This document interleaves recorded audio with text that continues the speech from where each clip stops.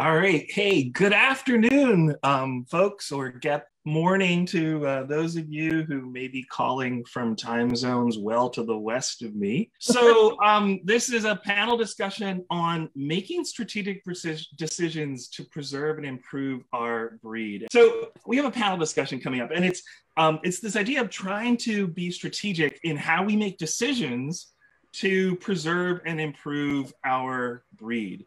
This is what sets us apart from people who are simply producing puppies. So I asked a couple of people to help us out and play today, and well, that's what we're doing. So here's what we want to do today. I have a set of questions and topics that I sent out to the people who are serving as our panelists, and we're going to go through these, letting the panel give us their thoughts, and then open it to questions on those topics.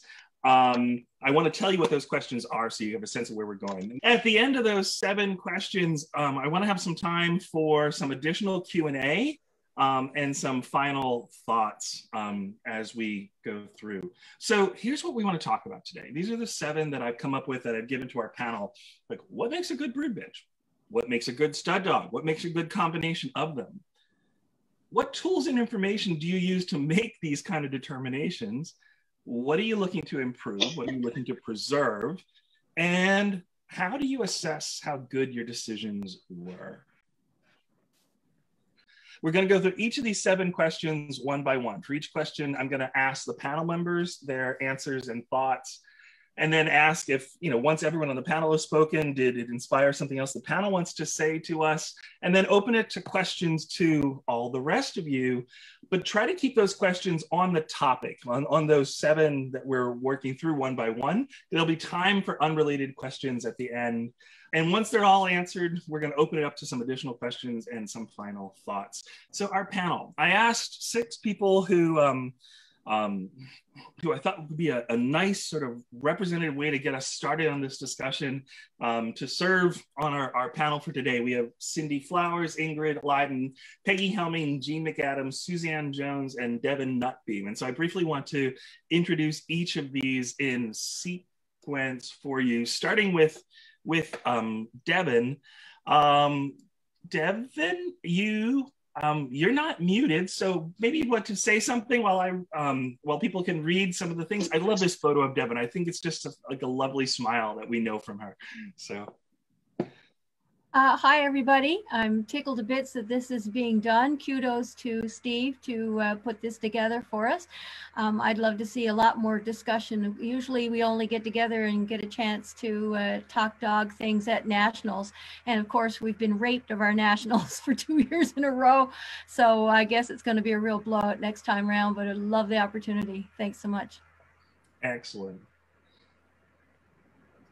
Our next panelist is Ingrid Leiden, who's been, serving to dump evildoers. There. Well, good morning, everyone. I think I'm the only West Coast participant on the panel. So good afternoon to most of you. I'm excited to be here, although maybe not so excited about Zoom since it's what I spend my life doing these days as a teacher. However, it's exciting that so many of you want to be here and join us. I'm looking forward to sharing a little bit that I know from having done this for a long time and having been fortunate enough to get to know so many amazing people like the ones on this panel and share thoughts and love the breed that we all have in common and have some fun times with them. Yeah, great. Thanks, Ingrid. Maybe you'd like to say something? Hi. Well, first off, thank you so much for putting this together. My favorite thing to do is to talk about Newfoundlands. So I'm really looking forward to discussing these seven different areas with everyone, hearing opinions, offering up what I can on my opinions of those issues. Who do we have next? We have Jean. Jean, can you yes. Say hi? Hi there. A little more hair in this picture. I'm recovering from the stem cell transplant, so I got the hooded look. But I'm really happy to be here today and have the opportunity to share whatever we do know and to discuss with everybody what your questions are. So, and greetings to everyone. All right, last person. No, two more. We have Peggy. If you could introduce yourself. Hi there, everybody. It's wonderful to see faces of old friends that we haven't seen in over a year. And I'm happy that Steve put this together so that people can discuss and exchange ideas throughout the breed and have people listen to what's going on and what we found out through all the years we've been doing this. And good morning to everybody. Good morning to Ingrid and good afternoon to everyone else. All right, and last, just because I think this is the wittiest photo you could have submitted for yourself, maybe we can have Sue Jones introduce herself. I love it.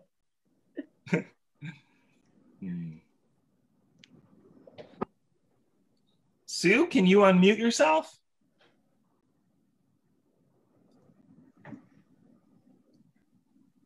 I know nothing about Zoom, so this is all new to me. So you're doing great. Hi, everybody. I'm very happy to be here. Very glad that this is happening. I think it's very important. It's been a long time since we've had any kind of a breeder symposium. And this is the best way to do it, I think, once I figure out how to participate in it. I hope to see more of this in the future as we go forward. Great. All right. Let's see if we can get back to this part. So let's get started with our panel discussion. I'm going to turn off the share screen and slides so we can just have our panelists talk. These are the 7 questions we want to go through, and we're going to just start with the first one. If whoever of our panel wants to join in first, otherwise I will call on you. But so panel, what makes a good brood bitch?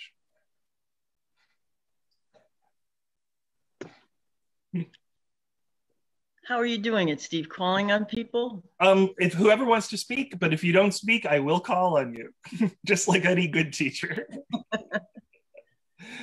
So Peggy, tell us, what makes a good brood bitch? Oh, lots of things, but basically she should be a quality specimen of the breed with a strong genetic background for the qualities you want her to contribute to your breeding program. The pedigree will help determine the above values. She should also have all of her health clearances completed. For starters. For starters.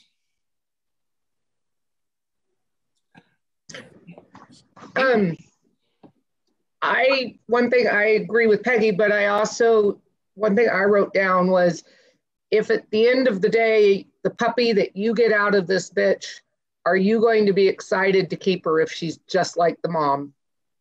Or, you know, you should be thrilled that what you produced is as good, if not better, than the mom. But if she, you know, I just find the biggest mistake people make is starting with something that's not good or just average and hoping they can get better, instead of starting with ideally the best and trying to move on from there. And so that would, but along with the other health clearances and breed type and all of those things, and we're looking for combinations, but I think it's critical that our best animals are in the whelping box. And too many people want to start with average and get better instead of starting with the best. If I could comment on that also, because I did that many, many years ago. Am I being heard? Yep. Okay, I can't tell. You're good. You're good. Many, many years ago, I started with what was a very mediocre bitch. I was encouraged, and I probably, if I hadn't been encouraged, would never have better, but I probably also wouldn't be here today. And that could be a good thing or a bad thing. But she was a very mediocre bitch. I had guidance, and I mated decisions early on, and I concentrated on never looking back and never keeping anything that wasn't much better than her and the daughters that I bred down the line. But it was hard. So what I wrote down, I agree with what everyone's saying, is the first thing I wrote down is the bitch needs to have an excellent temperament. I mean, of course, we want to follow in our standard, right? And so to me, that first thing, excellent temperament. If they don't have that, it just don't move forward. A non-starter. Yeah, non-starter. I don't care how beautiful they are. I just don't. They need to really start off there. The other thing I really look at with the brood bitch is that pedigree. I want to see generations of health tested dogs going back. I mean, we can do that looking back. And thank you to everyone who has done those health testings throughout the pedigrees that are in my dogs. So I really want that. And I also, though, want to see dogs that either I know, my mentors know, my peers know, that are good representations of the breed. So really, that's my must-haves. Yeah, I really have to agree with everything that's been said so far. Huge, huge, huge. And particularly with respect to starting off with the best bitch you possibly can. It seems these days people first get their dog, decide they're going to breed, and then find out later whether or not it was worthwhile enough dog to use. And they spend the next 7 or 10 or 15 generations, if they last that long in the breed, if they don't get frustrated or tired or disillusioned or whatever in that time. And so they learn after the fact as opposed to before the fact. So certainly without question, the first thing is pedigree, and not just the depth of the pedigree, but the breadth of the pedigree. If there's any way you can find out information about the siblings of the parents, the grandparents, the great-grandparents, and see what the big picture is that you're dealing with. Because as I've often said, any good worthwhile combination is so not about the parents. I mean, yes, it's about the parents, but it's what they're bringing to the party, what they're carrying, what you're going to be haunted by for generations to come if you're not aware of that. So with respect to which bitch to breed in terms of being a good brood bitch, you have all those factors that are terribly important to consider. And in she herself, ideally, you'd like her to be an excellent representative of the breed, or as close to that as you can get to start, with a great pedigree. But you want she herself to be a free whelper, if at all possible, handles stress with aplomb, you know, doesn't mind people coming in to see her puppies. She will leave the puppies to go out without stressing and freaking out. That all goes to the temperament that Cindy was talking about, which is so terribly important. Has a strong maternal instinct. She steps lightly around her puppies. She wants to be with her puppies. All those okay being taken away from them. She cleans them, sorts them. And then too, that she's okay being bred, that she doesn't want to tear the male's head off. And that the only way she could possibly be bred is AI, because she refuses. She would never breed naturally if given the opportunity. So those kinds of things I think are terribly important as well. But certainly with respect to pedigree, the health clearances, the temperament, overall confirmation, not just of her, but of her parents, grandparents, their siblings, you know, coming from a line that means that she herself can produce herself, if indeed she's a decent bitch. And with ease of whelping and the quality of maternal behavior, I think those are all factors that one wants to consider. Yeah, I don't think we've heard from Jean yet. Here I am. I did my button right. I have to confer with everything everyone said. And as a demonstration, when we started out, Steve it was literally 18 months of total research. He studied every Newfoundland and every pedigree and called every breeder he could find, and we weren't getting a pet Newf. He wanted a foundation Newfoundland to start a kennel with. And we benefited a lot from that research that he started out, which is what you've all, you know, addressed with looking at the pedigrees. But learning the standard well ahead of time and then looking at that breadth of pedigrees in the line really pays off in starting out with the quality that you want to, and all the traits that you want to have your line get better at with each time. So I you know, say the same thing on all the traits that we're looking for the, but the other thing is, and we've become strong believers in the fact that your foundation, your bitch produces or contributes a greater portion of the quality of your litter. So the more perfect you can get with your bitch, the better off you're going to be. One thing I'd like to add too is it depends upon where, in my view, it depends upon where you are in your breeding program as to who that bitch is herself. So if you're starting off, absolutely you want to start off with the best possible foundation bitch you have with all the attributes that we've just discussed.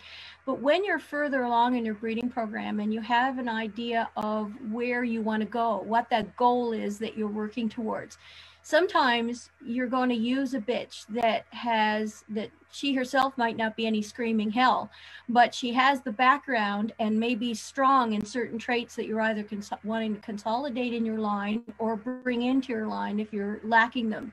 So you're going to concentrate on that particular trait that she carries, given that the rest are okay at least.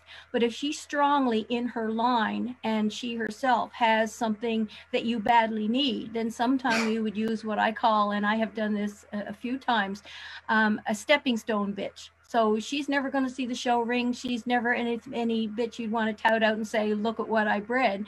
But she does have something to offer. You won't know for sure if it worked for a generation or 2 or 3, but you'll be pretty glad of it if she brings that to the equation. And then you can work on the type or whatever you need to do down the road. I've got a bitch in my kennel right now. It's ugly as screaming hell. And nobody's ever going to see her. But she is bringing something to the equation. All her siblings had this trait that I need. She has no fault per se, just the overall bitch is not something that probably you jump up and down about. But her first litter showed me that yes, what I needed from her came through and nothing bad came through.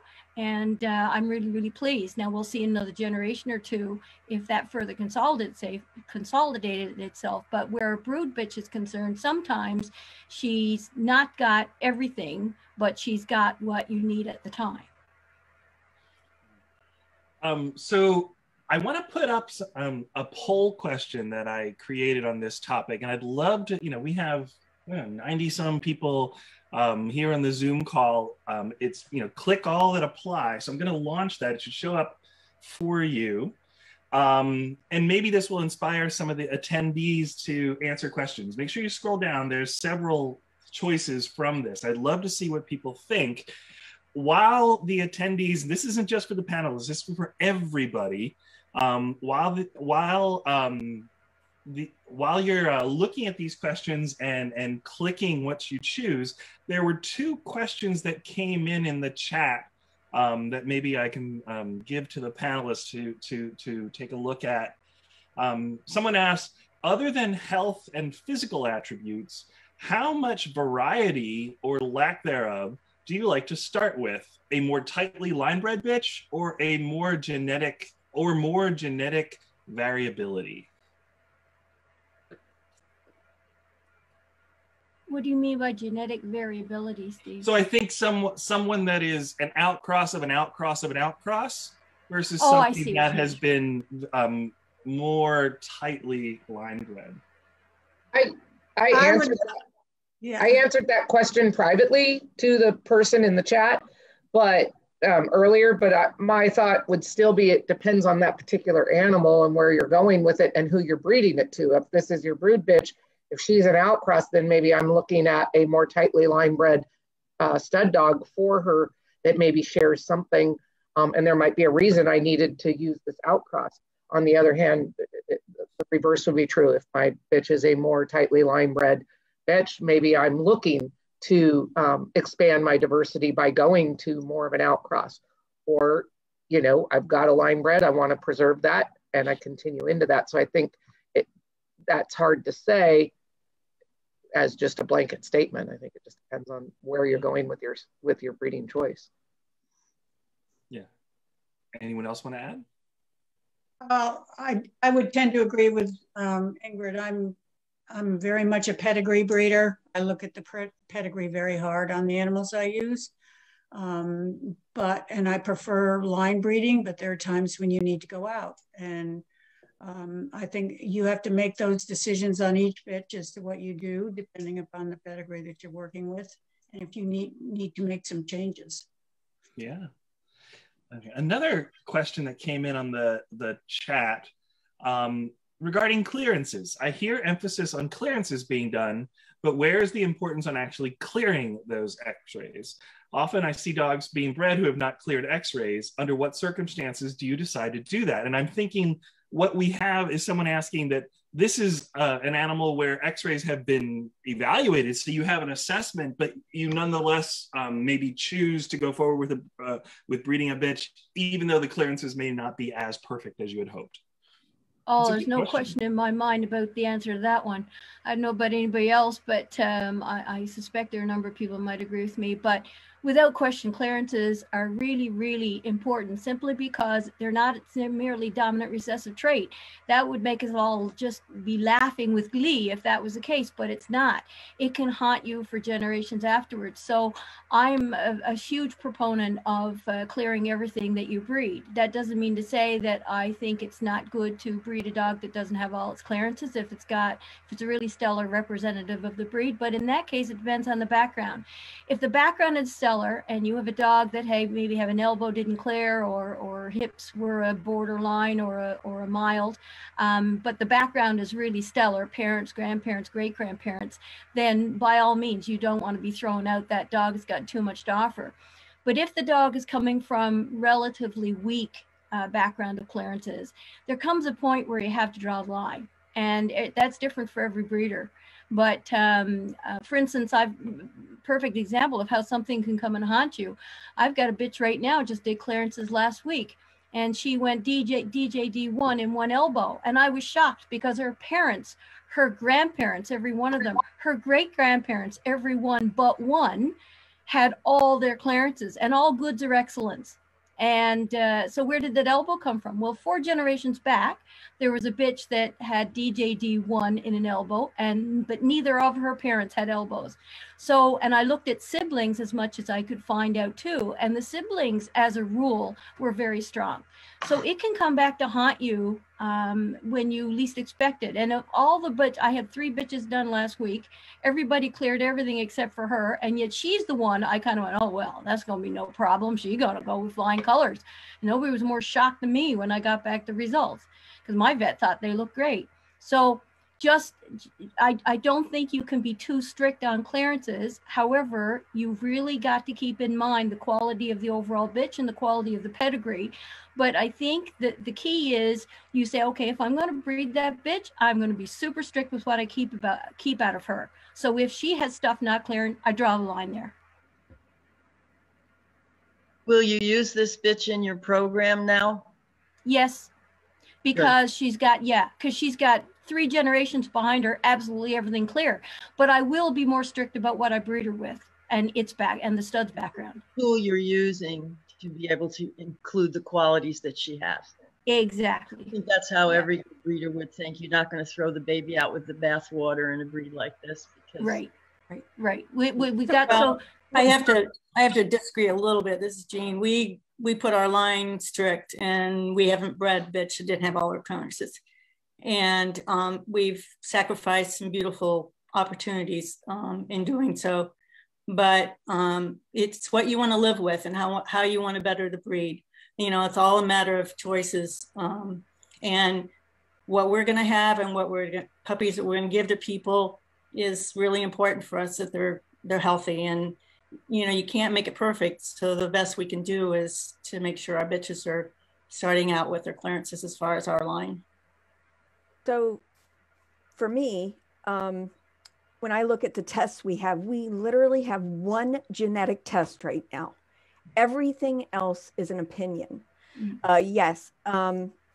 So I look forward to the day where we have more tools to use as breeders. I do think, you know, those x-rays and looking at them with a critical eye is very important.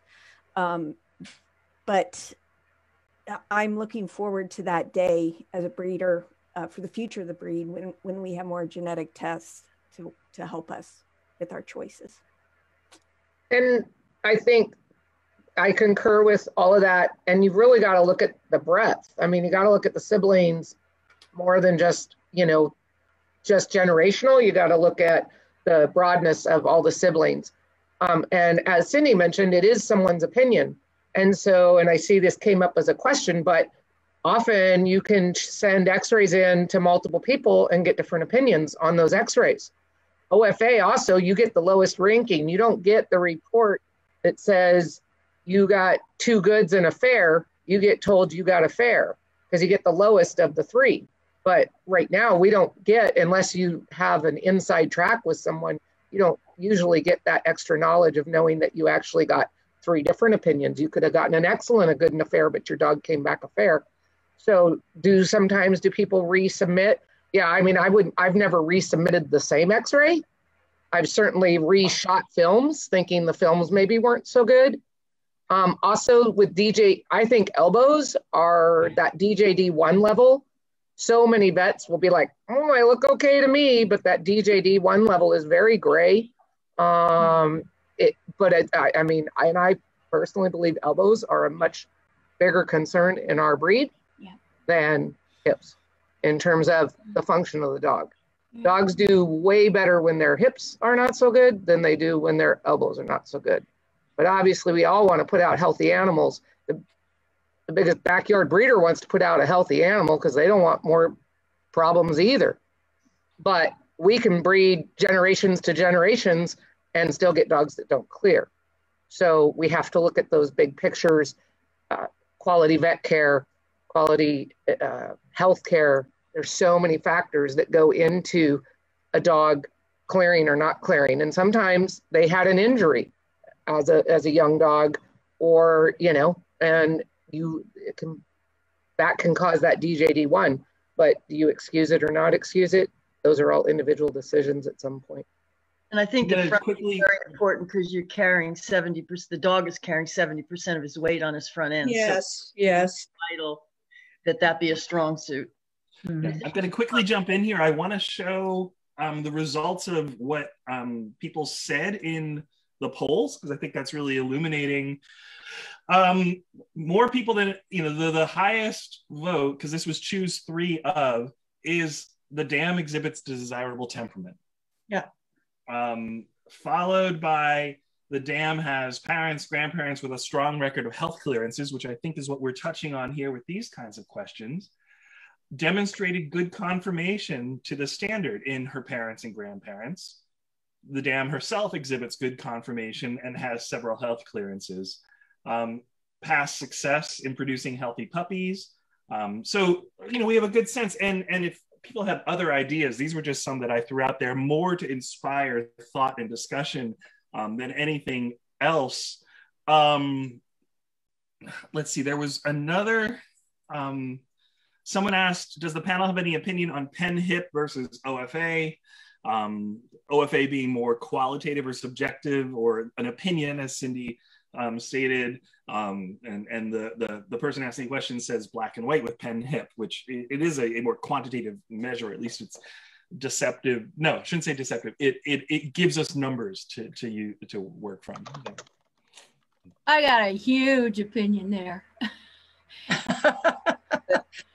Pen hip is an excellent tool in a breeding program. A lot of people want to say, and I've heard this said, and I cringe when I hear it, oh, we passed as pen hip or we failed as pen hip. There's no pass or fail to pen hip.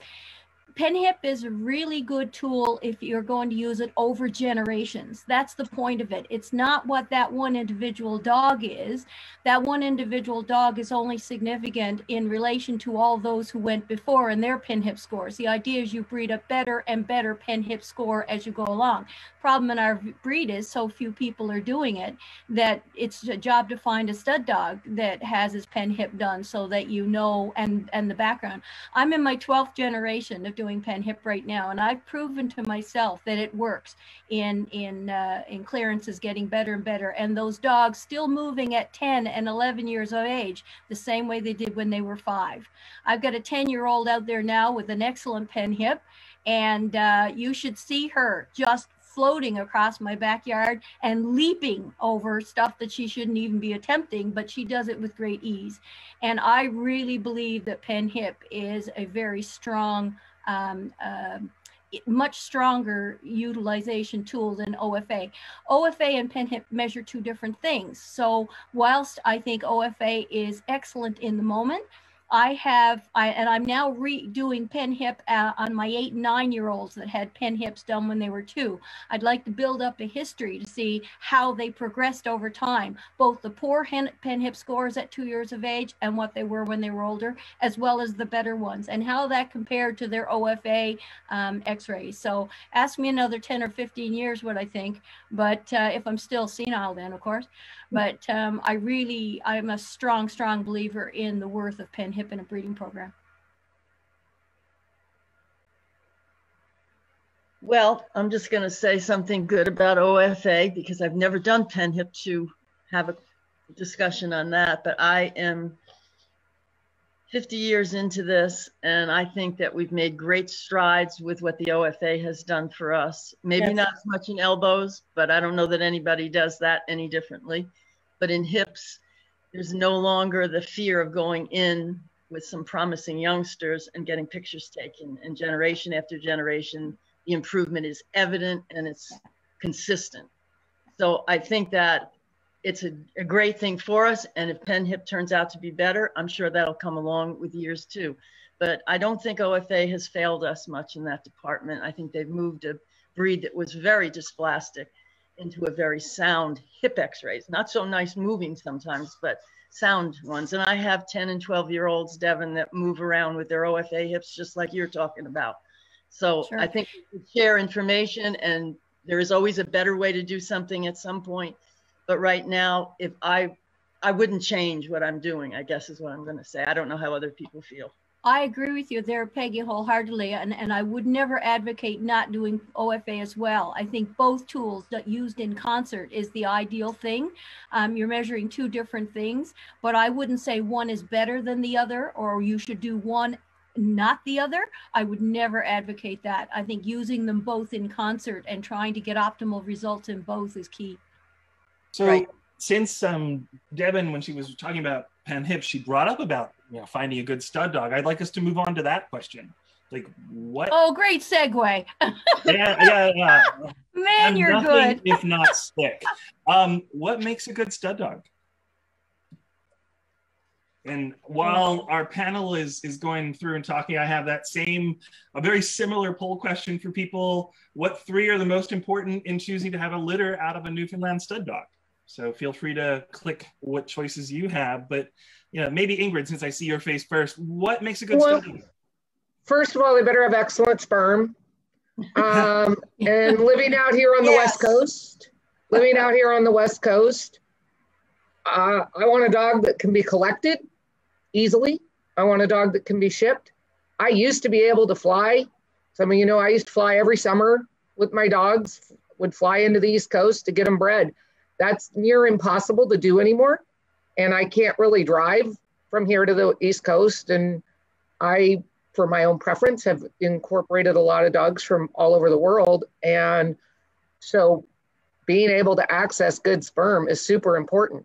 And a lot of dogs can't be collected. So I personally, with my own males, I train them young and I try to get them so I can collect them whether or not there's a bitch in heat. And I have a microscope here at home. I was a biology major, so I do my own evaluation. So first and foremost, they got to do that. Too many of them don't have good sperm. And then I think you start, in terms of the particular dog, that's where we got to look at all these other pieces, right? Is there a sire that maybe you've seen some of his breedings and you see a dog that stamps particular qualities onto their puppies? I can remember certain nationals going, well, you can tell that one's out of, and whichever dog, I'll use the name Todd. I remember in the early 2000s, it was like, you could look at all these headpieces and just know that that dog was out of Todd, okay, because he stamped his head. And if that was maybe what you were really looking for, that was a reason. But then again, a stud dog can be just as valuable who's willing to step back and let the strengths of a really beautiful bitch. And maybe they bring in that nice blending, but the stud dog himself brings in this good health, maybe brings in maybe beautiful coat or something, but maybe it's not some of those obvious traits. But if I'm taking this bitch that I really wanted to preserve her qualities, maybe there's a stud dog that tends to take that back seat, or do they do the big combination? And I think it's very situational.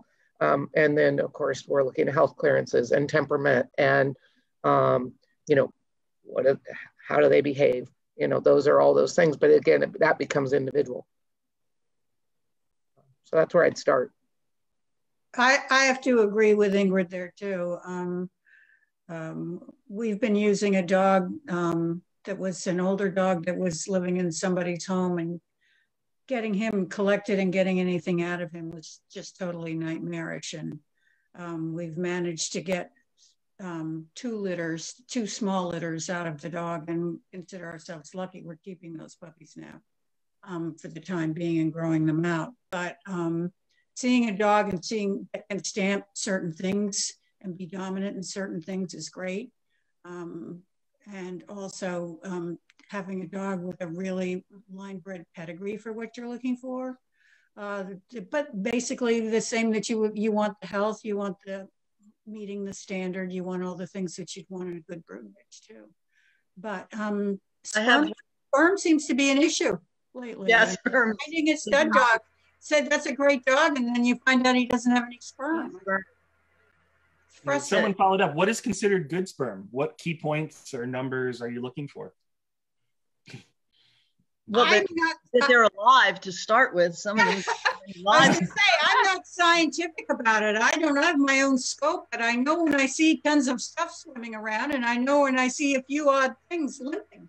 So, you know, I don't have a reproductive vet that's collecting, and generally, sometimes I'm using a dog that does have a reproductive vet that collects and tells you how many billion or this or that or the other. I just know what I look at through my own scope. I think this, the ownership of a stud dog and the quality of a stud dog, all that goes the same for the brood bitch, etc. But I do think that the stud dog is an important piece of it, because they can ultimately influence the breed far more than the bitch by the sheer number of offspring they produce. Yeah. Yeah. It also means that you have more information available about said stud dog, because you can go around and see litters out of him. You can see dogs in the ring out of him, which is more information than you can probably gather on the bitch. I want to know everything about a stud dog that's unfamiliar to me. I want to talk soundness, but I don't just mean hips and elbows. I want to ask about the character and temperament of that stud dog, skin issues, hearts, patellas, eyes, thyroid, etc. And it's all part of the big picture. If you have the good fortune to manage a young stud dog, be sure to take this responsibility seriously.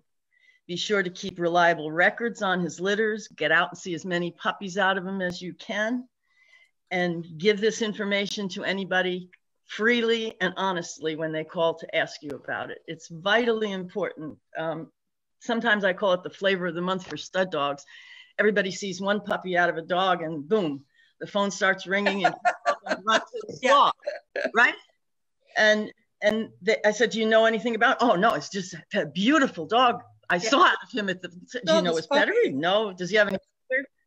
It's just like they get so excited. I would get excited too, but the next step is to follow through and to have the stud dog owners totally honest about what these dogs are producing, and not just on health issues, on everything that they're producing that you can find out before you go into it. If they're your own dogs, you have your answers certainly yourself.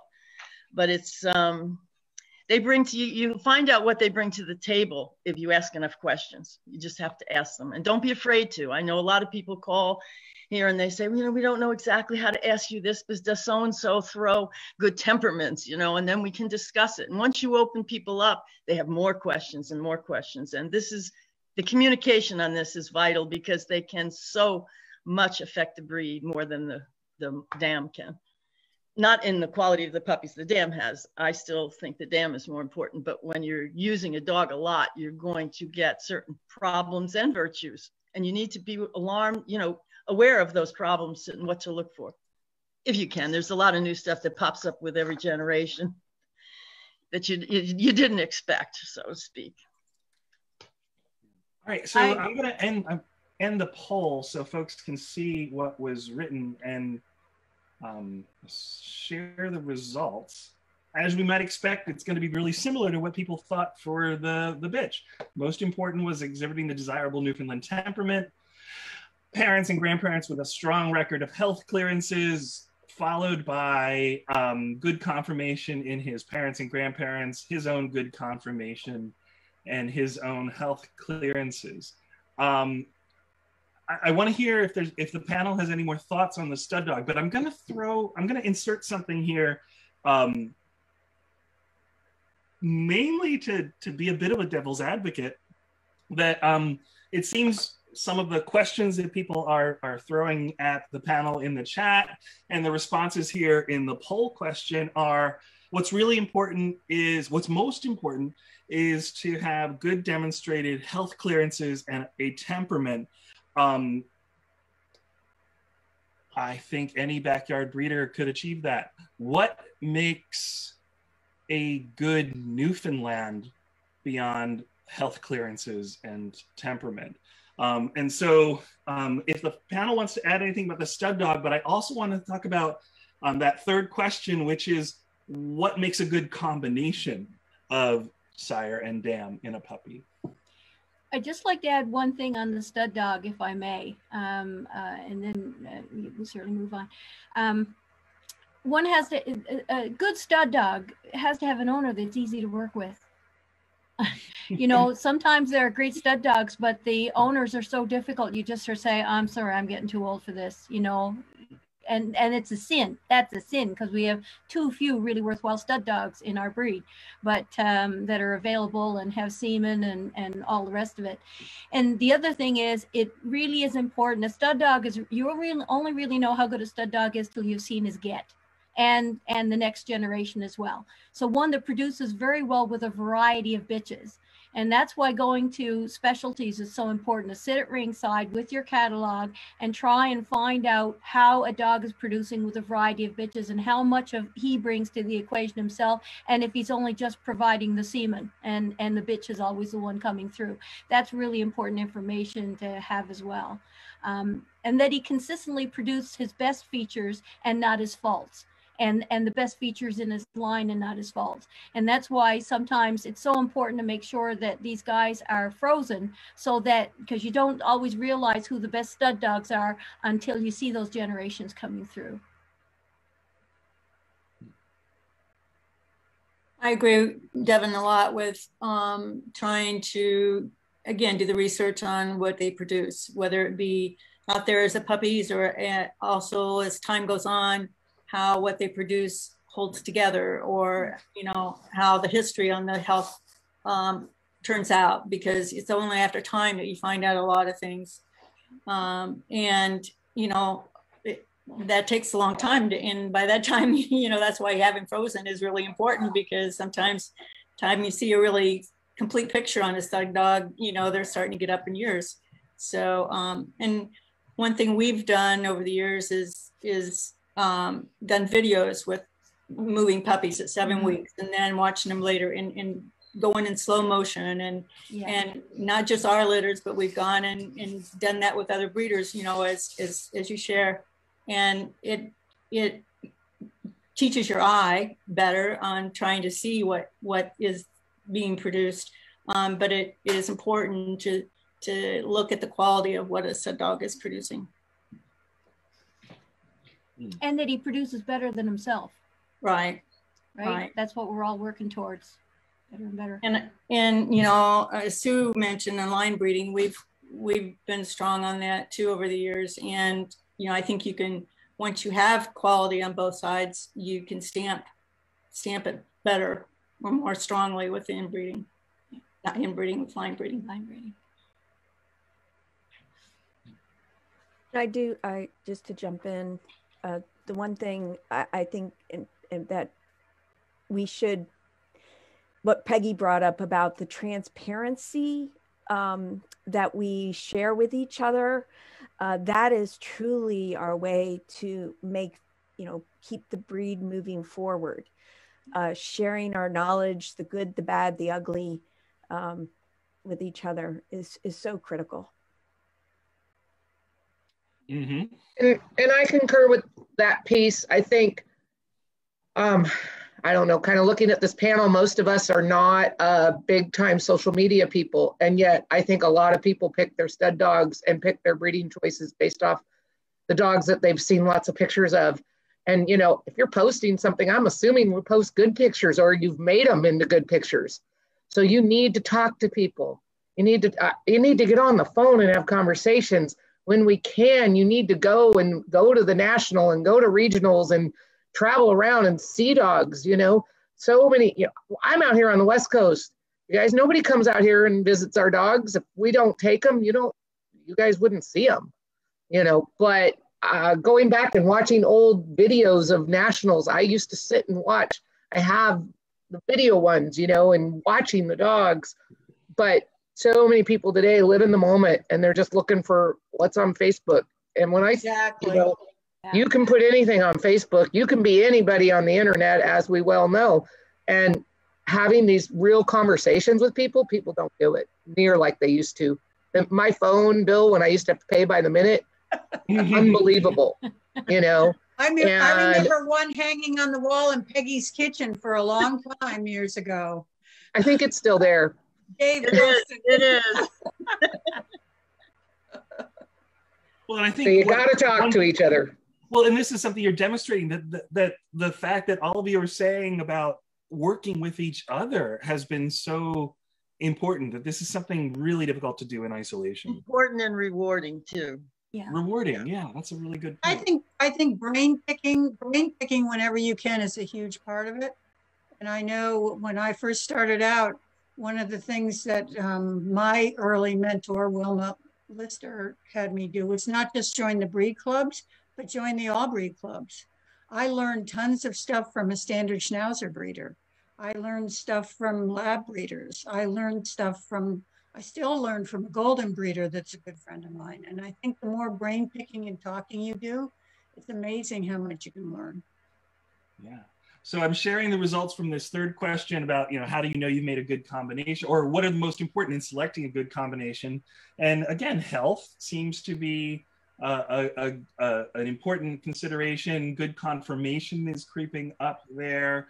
Seem likely to produce puppies that exhibit positive attributes of the sire and dam and improve on shortcomings on the sire and dam. I think that's kind of a cool thing. So, and this actually, there's a question that came in. There's several great questions coming in chat, and I'm sorry I'm not getting to all of them. But someone just said, how close would you line breed? When would you look at outcrossing? What would you outcross to fix faults, bring in a trait you want, help lower coefficient of inbreeding, or for other reasons? And along the lines of that, I'd love us to move on. And if you want to have any wrap-up questions about the combination, but related to that combination question was my fourth one, which I think this is where you're really heading. What tools and information do you use to make the determinations of good brood bitch, good stud dog, good combination? You were talking about that in terms of communicating with each other, but what other things, what tools do we have at our disposal to make good decisions? So if anyone wants to join in there. Well, I'll start it off because there's a lot of subject matter here. I think decisions for determining the combinations you make are basically through conversations, observations, and research. They'll all lead you to some good dialogue with your fellow breeders, fellow exhibitors, in determining, you know, a clear picture, mental picture of what it is you are looking to produce based on your working knowledge and studying of the standard, which guides you to these decisions. Also, have conversations, like we've all been talking about our telephone bills from years ago. They were pretty high because we were on the phone for hours, not minutes, talking things through, working things through, sharing information. I think that's where your decisions will come from. And then you have all your social media, you have your Newfoundland nationals, regional specialties, attending those are paramount.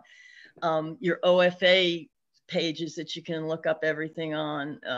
You know, there's a lot of information out there, but you have to first have a clear idea of what you yourself, because interpretations are going to happen, you know, and they're going to vary and they may differ, but we're all bound as breeders, exhibitors, even judges on our official breed standard. And it gives us boundaries and we should all know them, even though our interpretations may be slightly different here and there. We all know that those words will give us an idea of what we're trying to do when we make a combination and make the decisions. And it's mainly based for me a lot on observations, but you got to go out and get those observations. You got to go looking, which right now is impossible, but it'll come back. Yeah, one of the tools I used when I started out was I was provided access from talking to people to old Newftides. So this was like in 1991, and I sat and poured through all of those Newftides from the 70s and 80s. And I created my own pedigree database so that's how I learned everybody's pedigrees. I sat and did manually inputted all these dogs and going back so that because people were like, how do you know this? And I was like, oh, because I sat there and spent hours making a database that then I had learned, you know, oh, there was this dog and that dog, because I was new, you know, I was 23 years old, didn't know anything when we started out kind of. So reaching out and taking advantage of that, those old Newftides were really valuable. And like I said, old national videos and watching those. And then, you know, I started going to my first national and I've been to every one since. And getting involved, I think people like Peggy mentioned, knowing the standard. You need to go to judges education.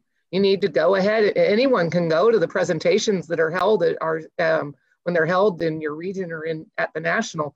Make sure you understand the standard. Yes, we each interpret things about it differently, but have you received that education so you really know those fine points of what we call essential to a Newfoundland as our breed standard and as we're trusted to preserve as preservation breeders. I think, and this is a little bit related, maybe not exactly, but another thing that you have to bring to the table is you have to be honest with yourself. You have to be really honest in critiquing the animals you have in your backyard and seeing them as critically as possible and comparing them to the standard and trying to make decisions on where to go with them when you breed them. I think most people who know me know that I'm pretty critical in general of dogs, but I'm most critical of my own. And I think that helps keep your head straight in trying to make decisions on where to go with each animal. And that's why it's critical to build relationships. And when people say, why do I want to go to a national? I haven't got anything to show. Showing is only one part of a national. Building relationships, getting to see what else is out there, informing yourself as to the kinds of traits that are important that maybe you don't have yourself. And if you only are looking at your own dogs in your own backyard, they're all going to start looking pretty damn good to you. So you got to get out there and see what else is available and see what it looks like and say, oh, gee, I need more bone, or, oh, gee, I don't have that much reach in my dogs. And then formulate a way of, okay, what do I need to do with my breeding stock in order to start incorporating those things that I'm missing? And I think when you're talking about what makes a good combination of dogs to breed, it depends on where you are in your breeding program.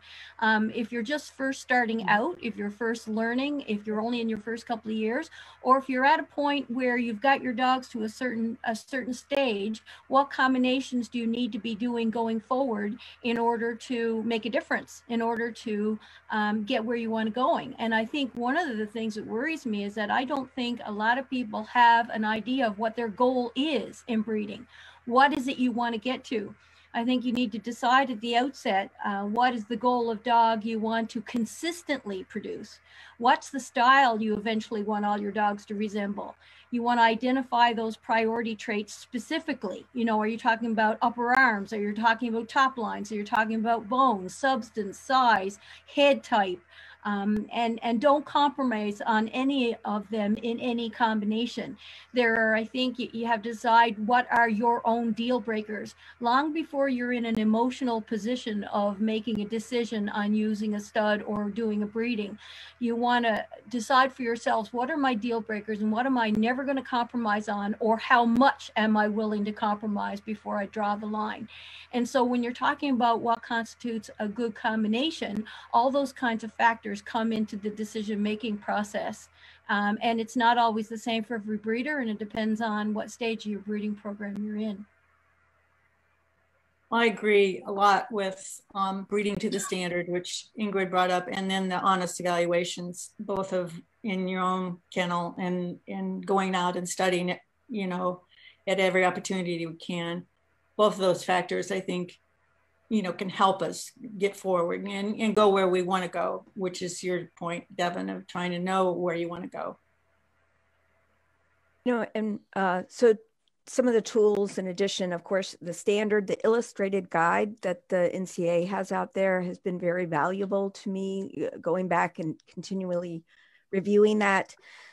I do think attending shows, even the national, you know, that's where we see so many from all over the country and sometimes through the world coming. But even just going to regular dog shows where Newfoundlands are being shown, or even looking at results throughout the country on InfoDog or Row Dogs, looking at those results, because I want to see not just a name of a dog who's being shown, but potentially the pedigrees that are combined of those dogs that are being out there. Working events as well. You know, another way to see dogs and see in their elements. The other tool I use a lot is the Newfoundland database from that is, let's see, it's the one where I pay actually to be able, you know, a premium price to be able to combine pedigrees, and they do the calculations for me on those ancestor loss coefficients. So I do pay attention to those, and I try in my own mind not to go below certain numbers for my line bred before I go back out. And then, you know, as everyone said, I think talking to people, I do a lot of messaging, you know, messenger, because I type fast and it allows me to get back and forth, or email. But whatever our form of communication, talking to your mentors, talking to other people, getting that information, totally. And finally, back to OFA, the advanced search on OFA is awesome. To be able to go through and search, I want to find all of the males for the last 10 years, and you know, maybe let's just get a couple clearances going through there, and you can, you know, download that into it. You know, it comes out as a spreadsheet. So I cannot stress enough that that's one of my main tools also as well to doing research. So.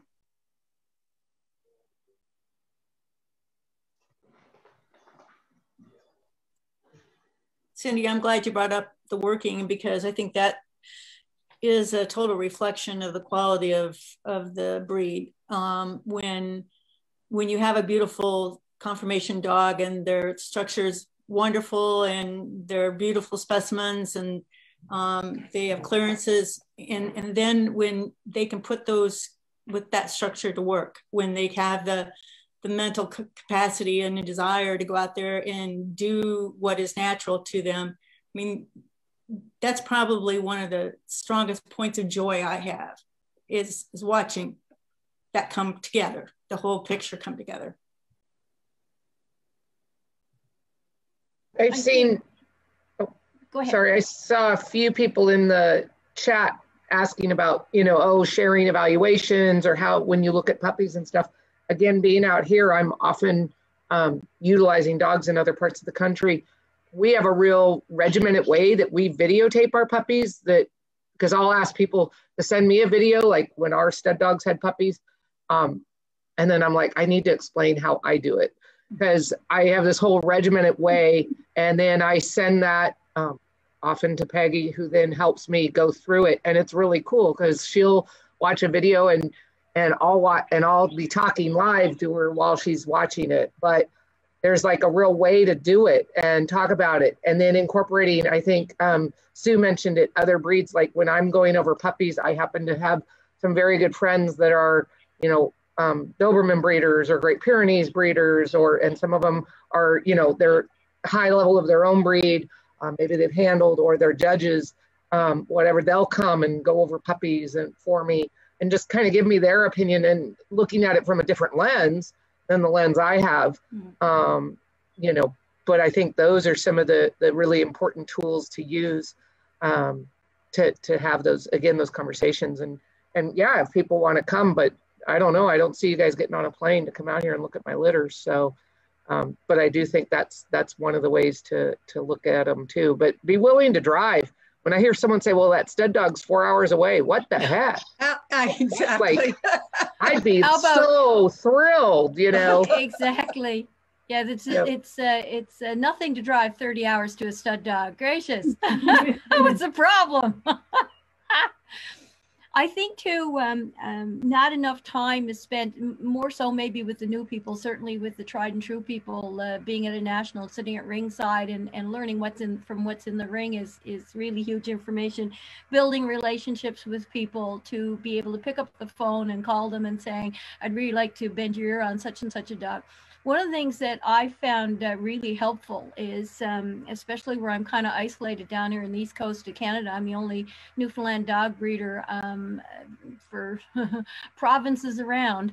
And so I'm really constrained by getting breed feedback on a regular basis. And only once have I been able to drag Sue Jones up here, and she never came back. I don't know what I did, but anyway. So I do really rely on people, other working dog breeds and other sporting breeds, to have them come out and help me evaluate puppies, because they're evaluating from a bit of a different perspective, but we do share a number of important attributes too. And so I move the puppies and the dogs, I take them out to their place where they're in a whole new environment and get them to put through the paces the same as they would evaluating their own litters. And I found that to be really helpful to me. Sometimes they'll pick up on something that I'm not really noticing or putting enough priority on. And so utilizing the experience of other breeders, they don't have to be in our breed, is a huge source of information sometimes. I agree with that. Actually, I have really, she's a judge and as well as a breeder, but my reproduction vet. And so when we take our puppies in, just even for their health tests, and she'll go over them from her perspective. She breeds terriers. And then she always, one of my favorite things she said is sell on the table, buy on the ground.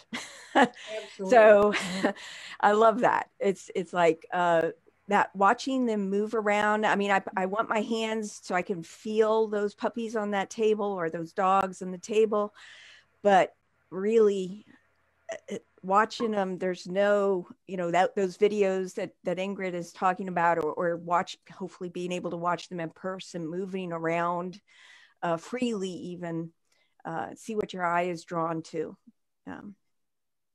Anyways. And I'm a visual person. So one of the things I do, and sometimes it's so depressing I don't do it for a little while afterwards, but I try to draw a chart of all the dogs in the pedigree and the attributes of each, both in terms of the easy to pinpoint ones, the clearances, but the not so easy to pinpoint ones. You know, how long is this one through the loin? What's the bite like? How does this dog move? How does he use himself? What's he like coming at you and going away? And I try to sort of have this huge wall of a chart and go down, and sometimes I see things that I wasn't really remembering when I'm putting a combination together, or I'm evaluating that litter, and sort of saying, oh damn, I better keep this puppy, because there's actually more of a preponderance of straightness in the background, or small, two dogs too small, or something or other in the background. This visual look of the big picture of every dog in the pedigree back 4 generations, that sometimes affects the decision of a puppy I'm going to make. So that chart I've found to be hugely helpful as well. It's a visual representation of where the emphasis is in the background, and maybe what I should be aiming for in the puppies.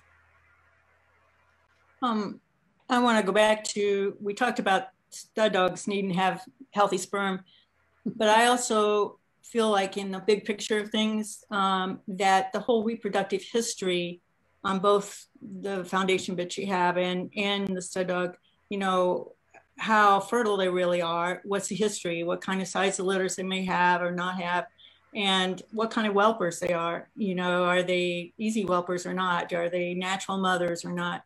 And I know, Devin, you brought up some of those characteristics, but in that whole big picture of where we take the breed is that's another real strong factor I think we need to pay attention to, is just the reproductive health of our breed. I am in a little bit different position there, because I have scheduled C-sections since 2007 on all of my bitches. And I do it because I don't have access to quality veterinary care in emergency situations. And I had enough bad things go wrong that I just, with the timing that we are able to use now with progesterone timing, I've been scheduling sections. So I couldn't tell anybody about the whelping health of my bitches. I did find in the years that they were whelping that I had some that were free whelpers and their daughters were not, and vice versa. I don't know, but right now that would be a blind spot for me. I think a lot of people are in that boat, especially in the States, that you can't get good veterinary help in an emergency situation, or anybody who knows anything about reproduction and sectioning, and that's a huge fear. That's one lucky part about living where I live, is that the vet is 10 minutes from me, and I'll go knocking at his door at 2 in the morning, and he will come. So I'm really fortunate that way, but I know increasingly people aren't, and I know a lot of people do what you do, Sue. Well, you know, at least we have science and good vets that do C-sections that, you know, we can take care of the situations that we're in, you know. But in the perfect world, I think that's important to want the breed to be healthy in reproduction. But I certainly understand, Sue. Yeah. So this might be a good place. We've been getting a lot of great questions in chat. Since I had turned off, for the security things, the chance to unmute themselves, would anyone like to ask a question of the panel on these first 4 questions verbally? If you do, raise your hand in the participants window, and I'll let you unmute to ask a question. If not, and in addition to that, if any of the panelists see some of these questions in the chat, if you'd like to tackle any of them, I'm saving some for the end. I'm not seeing the chat. So I think you have to open up the chat window. You go down to the bottom, Sue, and it says chat, and click there, down at the bottom of your screen. Okay, I see it now. Thanks. Yeah. And while you're looking at those, and I'm waiting to see if any hands come up, these are the results from that last poll question. Pick 3 of the types of tools and information you used, and health clearances again showed up most frequently. In-person and hand-on evaluation by you and your mentor. Recommendations by your mentor. And I don't know. Nobody said word of mouth or social media. I saw someone put in the chat about it would be nice for new breeders at shows to have a panel discussion with, that's what we call the bar or our motorhomes sometimes. Yeah. Yeah. But yeah, I mean, and I think a lot of us are more than happy to talk, especially after a cocktail or two. Yeah. Or at least after judging. Information then, folks. or you know, I've had people when typically I'm in grooming, the grooming building most of the day, and I never mind, you know, people come up and say, can I bother you for a few minutes? No problem, I'm just gonna keep combing, so feel free, and I'll let you know if it's getting too close to time that I need to Yeah. you know, Zone out. yeah. I'd like to make a comment just in looking at this poll that's sitting on the screen in front of me right now, because 90% are talking about the official health clearances and everything. And I do believe that's important, don't get me wrong, but I don't think that's a reason to breed a dog. And I think that, you know, it's good that your breeding animals have all their clearances, but just because a dog is a registered Newfoundland and has all of its clearances is not a good enough reason to breed that dog. Absolutely. I echo that in a huge way. I'm a huge fan of Dr. George Paget, who was the canine geneticist at Michigan State for many, many years. He died young, unfortunately. I think he was about 63 when he died in the early 2000s, which is a crime. I went to a few of his seminars in the late 80s and early 90s. And when we were asking him all these questions about, you know, what we should be doing in this situation, that it was the first seminar I went to was an all breed seminar. And he took off his glasses and he kind of said, now look, you breeders, at the end of the weekend. And there were about 300 of us in the room at that particular time. He said, now look, there are two messages that I want you to take home from me this weekend. If you heard nothing else I said all weekend, if you fell asleep, whatever you did, if there are two things I want you to take home from me. First of all, it is really important. You see these breeders who've been breeding for 20 or 30, 40 years, and they've been spinning their wheels all along. Their dogs are no better now than when they started 30 years ago. And the reason is because they want every breeding to be perfect every time. They're trying to fix everything all at once in every breeding. It's not going to happen. It's not going to happen. You breed, you pick one or possibly two, no more traits that you really want to consolidate well in your program, and you work on those. And once you get those pretty reliably in your program, then you can start working on the next thing in your breed that's of concern. And the other thing I need to be telling you people, you don't breed ugly dogs. and what he meant by that was you keep your standard in your mind all the time, and the perfection in your standard. And it doesn't matter if you've got, you know, great this or great that, great health clearances, whatever. If you're breeding a really lovely, healthy, well-tempered, clear dog that looks, a Newfoundland dog that looks more like a flat-coated retriever than anything else, then you are doing a lousy job. And I really took that to heart, because that is key. It's hard with this breed. You have to keep so many balls in the air at any given time. It's a really tough breed. However, you have to keep front of mind type and soundness and clearances and all these things, but they have to work in sync, or you're not going to do anything as a breeder, and you're not going to benefit the breed. I do see, you know, it is interesting. We see everybody really wants those official health clearances, but I have to admit, I get disappointed when I go on to that advanced search and I'm looking for a dog, even that has just done all of the tests that we recommend from the NCA. There's just not a lot when you go looking for a stud dog, and there's just not that many that have published all of those clearances. I'd like for us, everyone, new breeders, everyone, to try to get better at that as we move forward, because I think it does help other people doing the research. Mm-hmm. So Cindy, I appreciate that comment, but I think it makes a huge difference, the number of animals you own. So for example, my dogs, I get them at Code My Stud Dogs, but I don't pay OFA to publish that. I you want to know about it, you can ask me. I know. I have it. And someone said, but it's only another $20. Well, when you have 10 dogs, 12 dogs, you're doing a lot of it. So I know not everyone posts their results, but again, that's where you've got to be willing to have some of those conversations, you know. And I hear you. And I understand that, but I think overall as an investment, either we get it posted somewhere else in some other database or somehow, but I think that history of it being there is a valuable down and that's the line. something we used to do when we did the ROM books that we haven't done in many years. Okay. And when we did the ROM magazine every 5 years, those things got published by the NCA.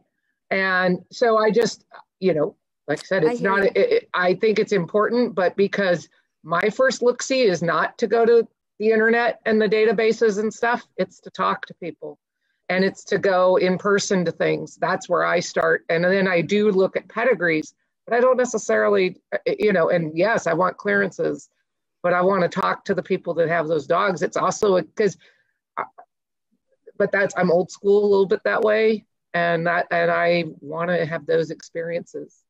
And that conversation is super important to me.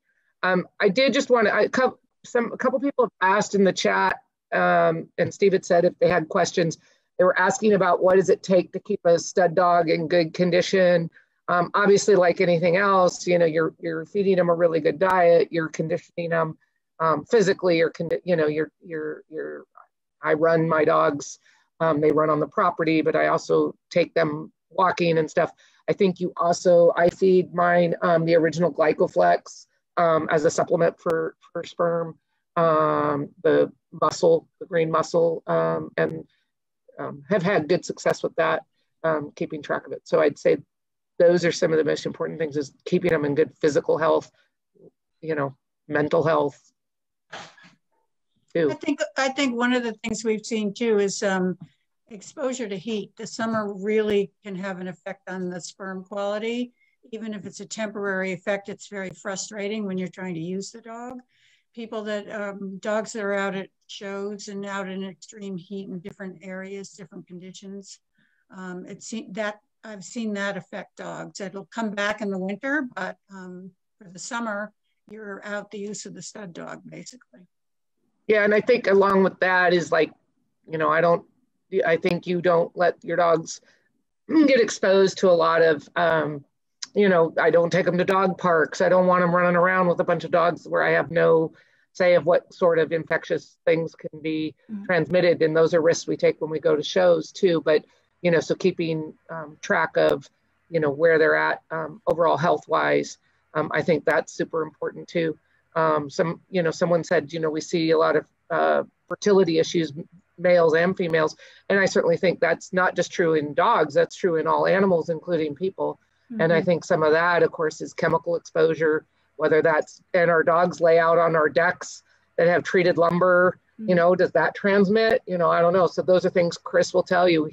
There are no fertilizers allowed in my yard. He drives him crazy, you know, none. There is none of that, where I don't want my dogs walking on any of that stuff.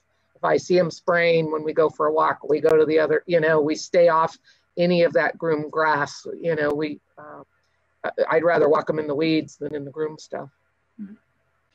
I just want to make a comment with respect to what Cindy said earlier. And in principle, I agree wholeheartedly. You know, people need to have a record of what all clearances were on all dogs. In an ideal world, that would be the case.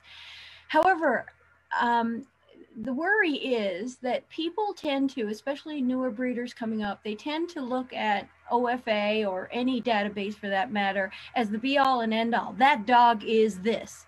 When in fact, the tests that we have right now to evaluate these dogs are kind of subjective, and are they really real results?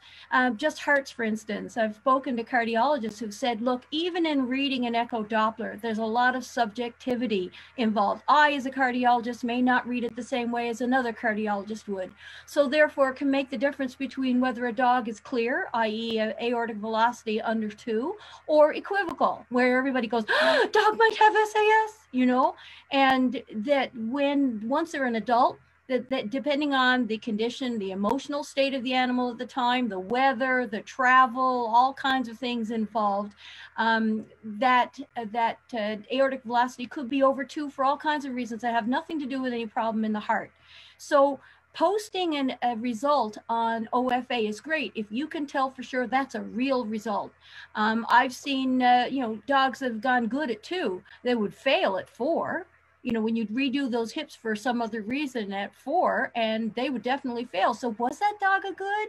So whilst I think it's really excellent information, and whilst it's not the best tool, it's the only tool we have, and it should be used. People who look at those results and then take them at face value as that dog and label that dog, categorize that dog, when it might not even be real information. I had an echo Doppler done on a dog a number of years ago. I had her done at a year. I had her done for various reasons. And the aortic velocity was in the equivocal range, but only barely. So I wanted her done to see if it would improve.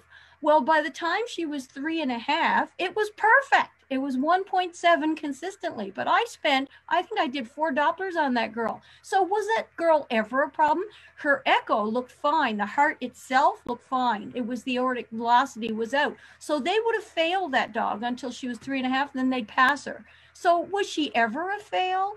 So whilst OFA is an excellent tool, we really don't know. Once you post a result and your dog is categorized, it may not even be real, but you can't explain to the world a year later, oh, she's fine now, got a Doppler that looks good.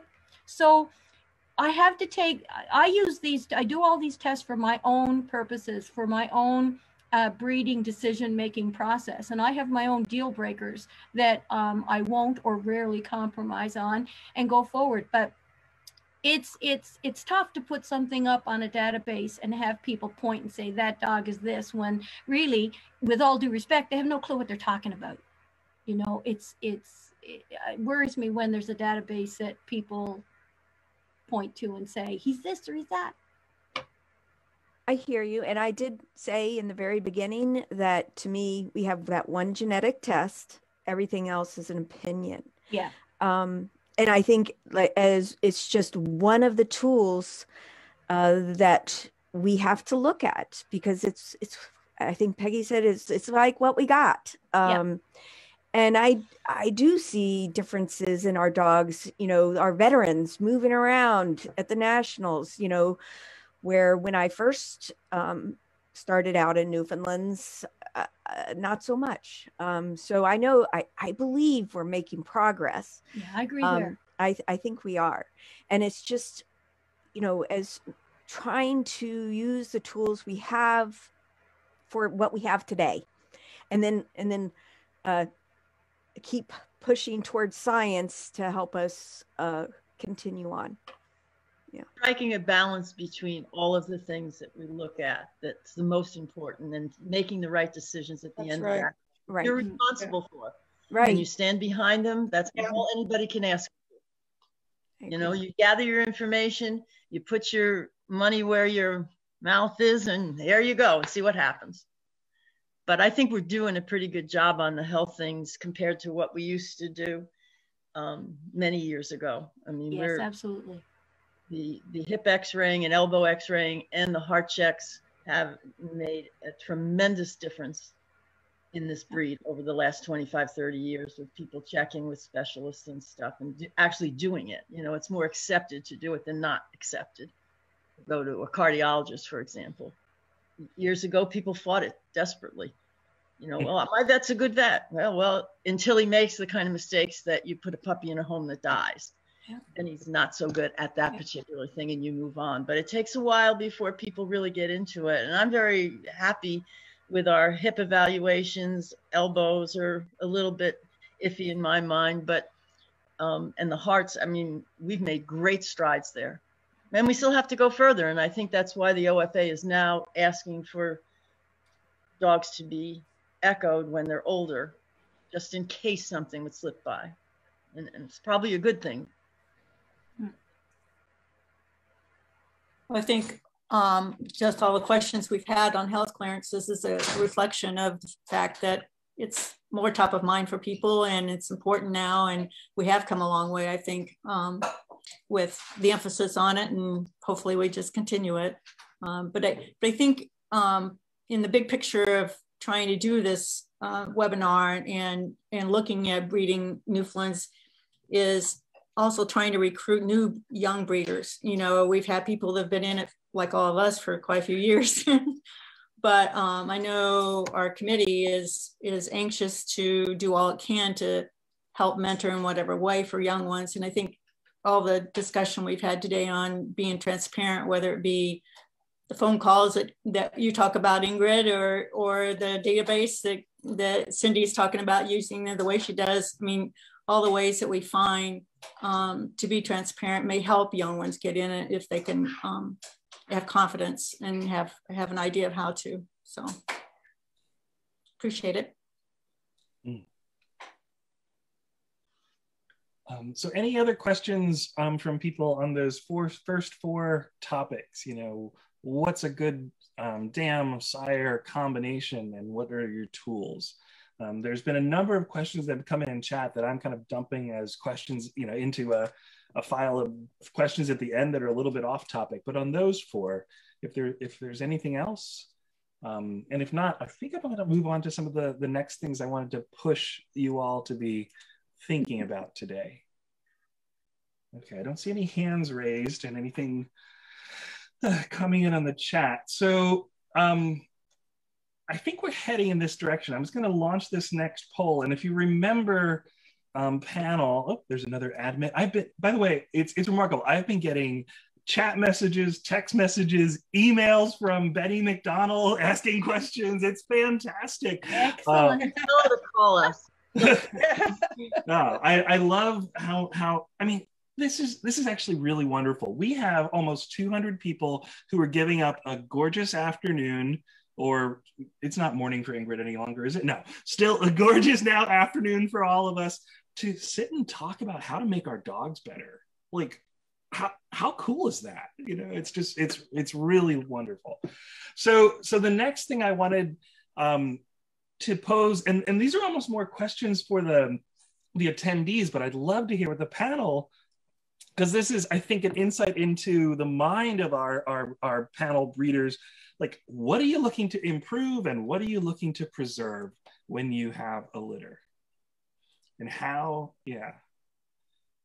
how do you go about thinking that way? Who wants to tackle those two? Well, I think everybody has within their own line things that they want to improve and things that they want to preserve. And so I think that you see different emphasis on when you do a breeding, how you choose the individuals for that, and also in selecting a puppy. The big thing is in selecting a puppy that's going to fit with what you need to improve going forward. I had a litter many years ago that there were 4 females in the litter, and I think 5 different breeders looked at it, and everybody had a totally different preference of how they rated those puppies, because they were looking at the litter from the perspective of what they themselves were needing at the time. Yeah. So for me, I'm always looking at shoulders in recent years, shoulders. And we just had a litter that had puppies with probably the darkest eyes I've seen in a long time. We're definitely keeping some of those because I haven't seen dogs with really, really, really dark eyes in quite a while.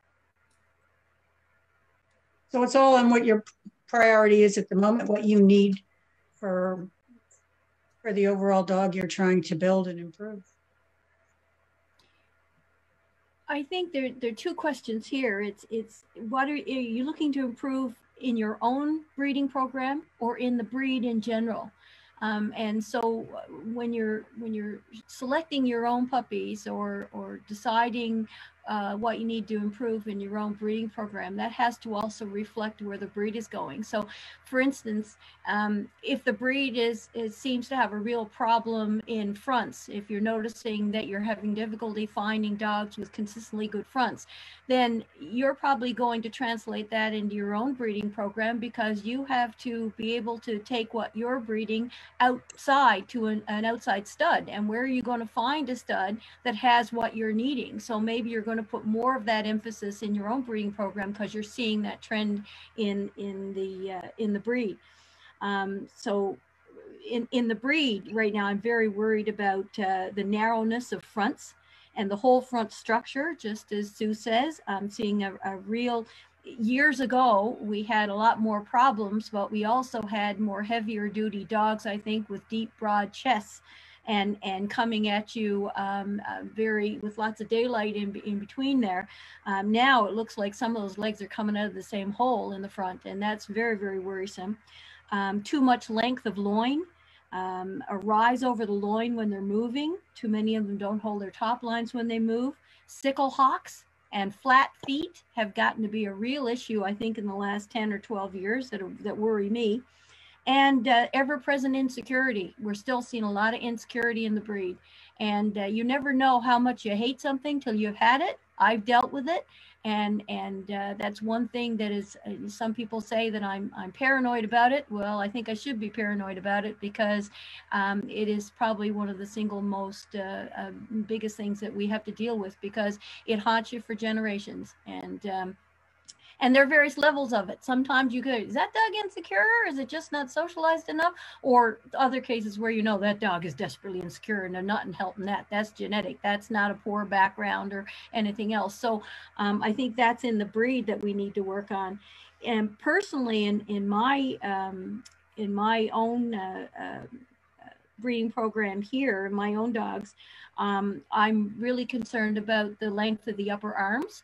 And trying to find some place to go to help balance that. I've got a number of dogs I'm very pleased with, but I still see that trend coming through where they don't have as much as they should have, as well as the angle of that upper arm. There's lots of times you have great shoulder layback, but when the upper arm doesn't match, and that's a huge concern for me and something I work on.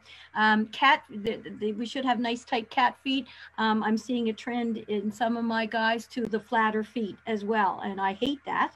I like to see a real tight, short, perpendicular hock, and whilst I have some of that, I am concerned about it.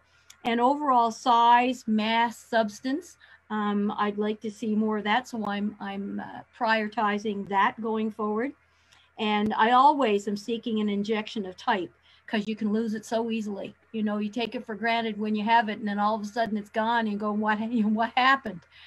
So I'm always very conscious of that when I'm choosing what breedings to do.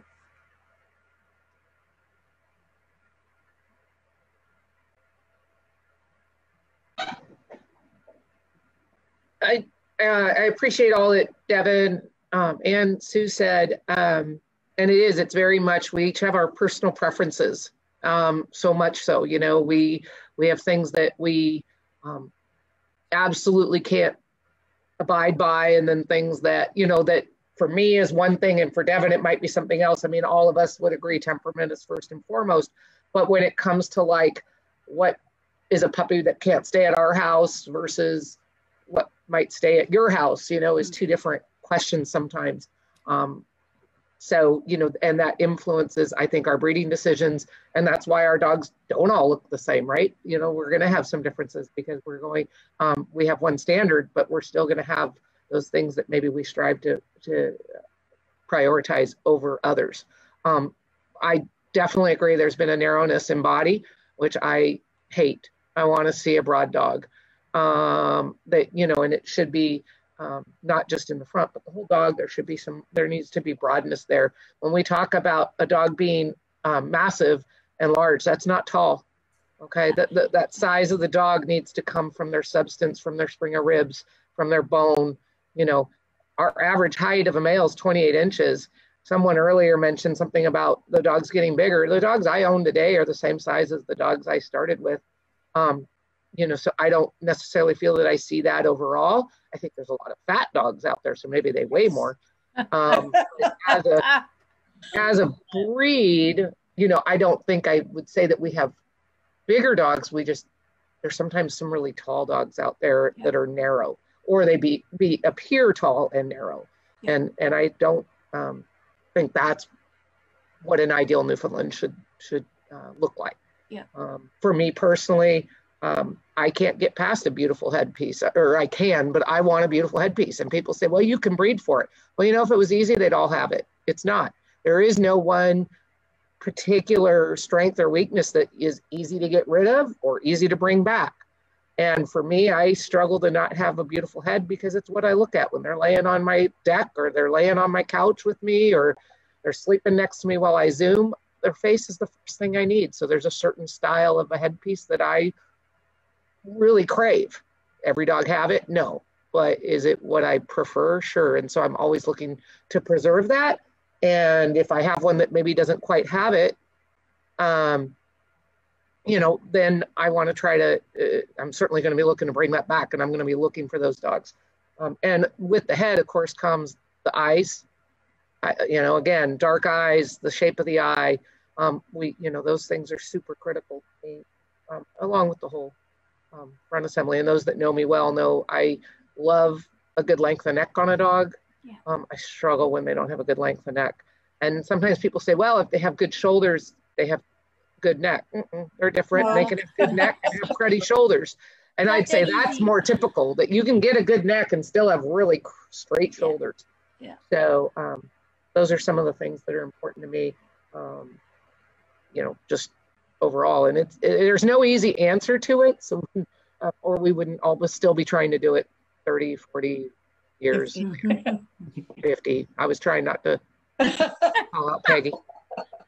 Thank you, Ingrid. Give away our ages. I think some of the things that you've mentioned are all things we're seeing all too often in the ring, and they need to be worked on. So they need to, of course, be discussed with all of us and among anybody that wants to discuss it in the future. My observation, past what's already been mentioned, is the top line, croup, and tail sets. When they look great lined up on the line, and then one step off the stack, the top line goes, the croup looks like it's taking a ski slope down, and the tail comes up over the back. This is really 3 important questions to address before it's too late. I think we're getting better on a little more length of leg and shorter backs, but the shape, the general shape of the dog going around a ring, it's one after another, they lose it. Pretty when they're stacked up, and then boom, bye-bye.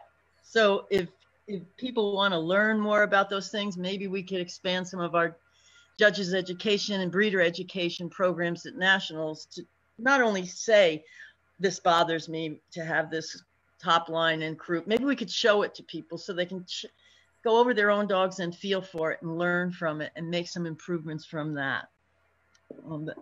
The other problems are also evident in the ring, but that one really spoils the entire outline of the dog when they start to move. And I think we need to address it, because the croups are really getting bad.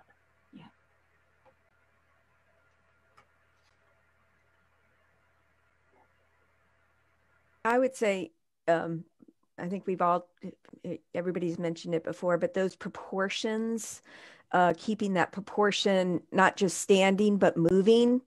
And so myself, that's what I look at my dogs very critically.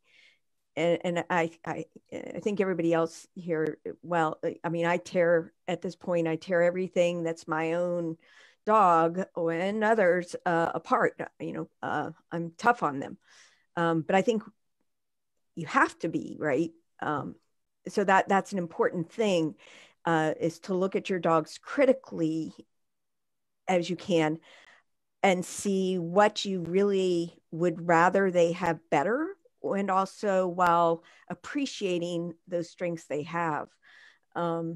But yeah, for me right now, and I think of it not just in my own yard, but in the rings I see around, the dogs I see around, those proportions, long and low, honestly, that's one that drives that drives me crazy at my house. If I had that, I we always say, what can't you live with? And that's really one that hits for me.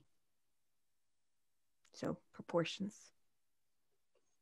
Steve will know the New England Club did a breeding series of meetings, educational meetings, two years ago, I think.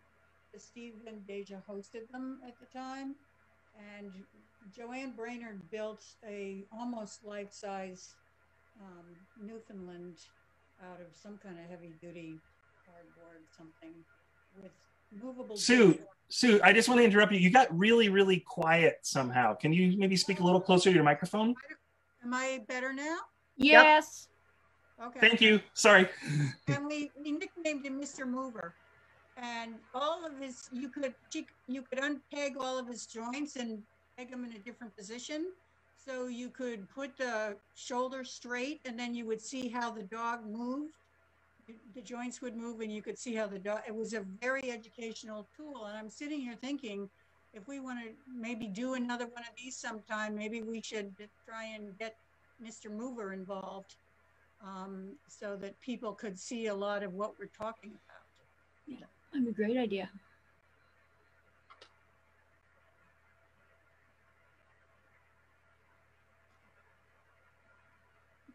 Any questions from folks attending on things and how you go about determining the attributes that you want to improve? I want to share the results from your responses to that poll question. It looks like most of you said, I'm going to rely on evaluation of her from my mentors. And that warms my heart, because this really is something coming out of the NCA Breeder Education Committee, where we want to develop breeder mentor-mentee relationships. So relying on communication and engagement with a mentor is well, that's the point behind the point of everything we're trying to do here today, which is really good to see. Some of you also, your own personal evaluation, which that comes from knowing the standard and reading your dogs, relying on her record of successes. Nobody says crowdsource information from experts on social media. So that is good to see that you know what the right answer is supposed to be.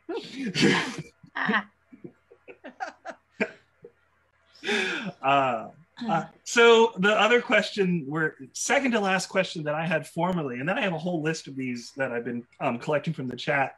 What is it you want to preserve when you're having a litter? Well, I'll start off. In my lines with my dogs, I'm really pleased overall with the temperament that the dogs have now, and the intelligence. Sometimes you meet a dog and he's lovely and great to look at, and there's nothing there. That concerns me, because this breed is supposed to be intelligent. So even though I don't know if it's a function of my age or the fact that dogs are getting smarter, but they're getting way smarter than me, and that's making life a little difficult here. However, I am overall pleased to see that. Consistent clearances that I have coming out, I'm really, really pleased about that. A lovely, tight, oval, dark, almond-shaped eye. I've consistently been able to maintain that, with the rare exception, please God, I can going forward, because to me, there are an awful lot of loose eyes out there still. So when I'm doing an outside breeding, I worry about bringing in too much of that. Sweet expression with heads that are not overdone. I really hate a head to me that is just not pleasing anymore because it's way overdone with flues down to their ankles. I don't have that, and I don't want to risk that down the road. The neck carriage, I love to see a dog with an elegant neck carriage, and I have a fair deal of that. Top lines are fairly strong, and reach and drive in very balanced movement. I'm really keen on preserving that. Overall, a very moderate dog. I worry about seeing a lot of dogs in the show ring that are not balanced. Their fronts and their back ends look like they belong to different dogs. And I think that's a huge concern in the breed. Anything that's overdone on our breed is a problem, because it's supposed to be a very moderate breed. And as humans, we all want to go all one direction or all the other. That's easiest for us to understand. You know, if a tablespoon is good, 4 tablespoons is better. That's not true in our breed, and that's a focus that I try to keep in mind all along, as well as correct length. Not being overly long is really important to me, and something that I think I've managed to preserve in my lines. And very decent rares with short hocks. That's a big thing as well. So I know that sounds like I got it all. I wish to goodness that were true. I could tell you, if you had a section on what are you really disappointed in your stuff, the list is equally long. But those are the kinds of things that I'm pleased with.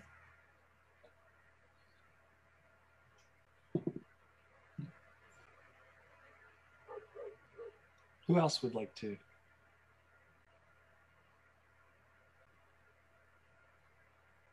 Are we still on what we want to preserve? Yes, please. Yeah. I know this has been a long slog. I really appreciate the time you're contributing. Yeah. Okay. I think we should all try to preserve all the good things that we have and work on the ones we talked about to improve on. That we need to do that as well. But overall, I would just ask anybody interested in Newfoundlands, whether they want to own them, breed them, show them, whatever, to be really objective about the temperament in this wonderful breed is what makes them special. And I think if we work together to never let the Newfoundland's amazing character be compromised, we'll be doing our job.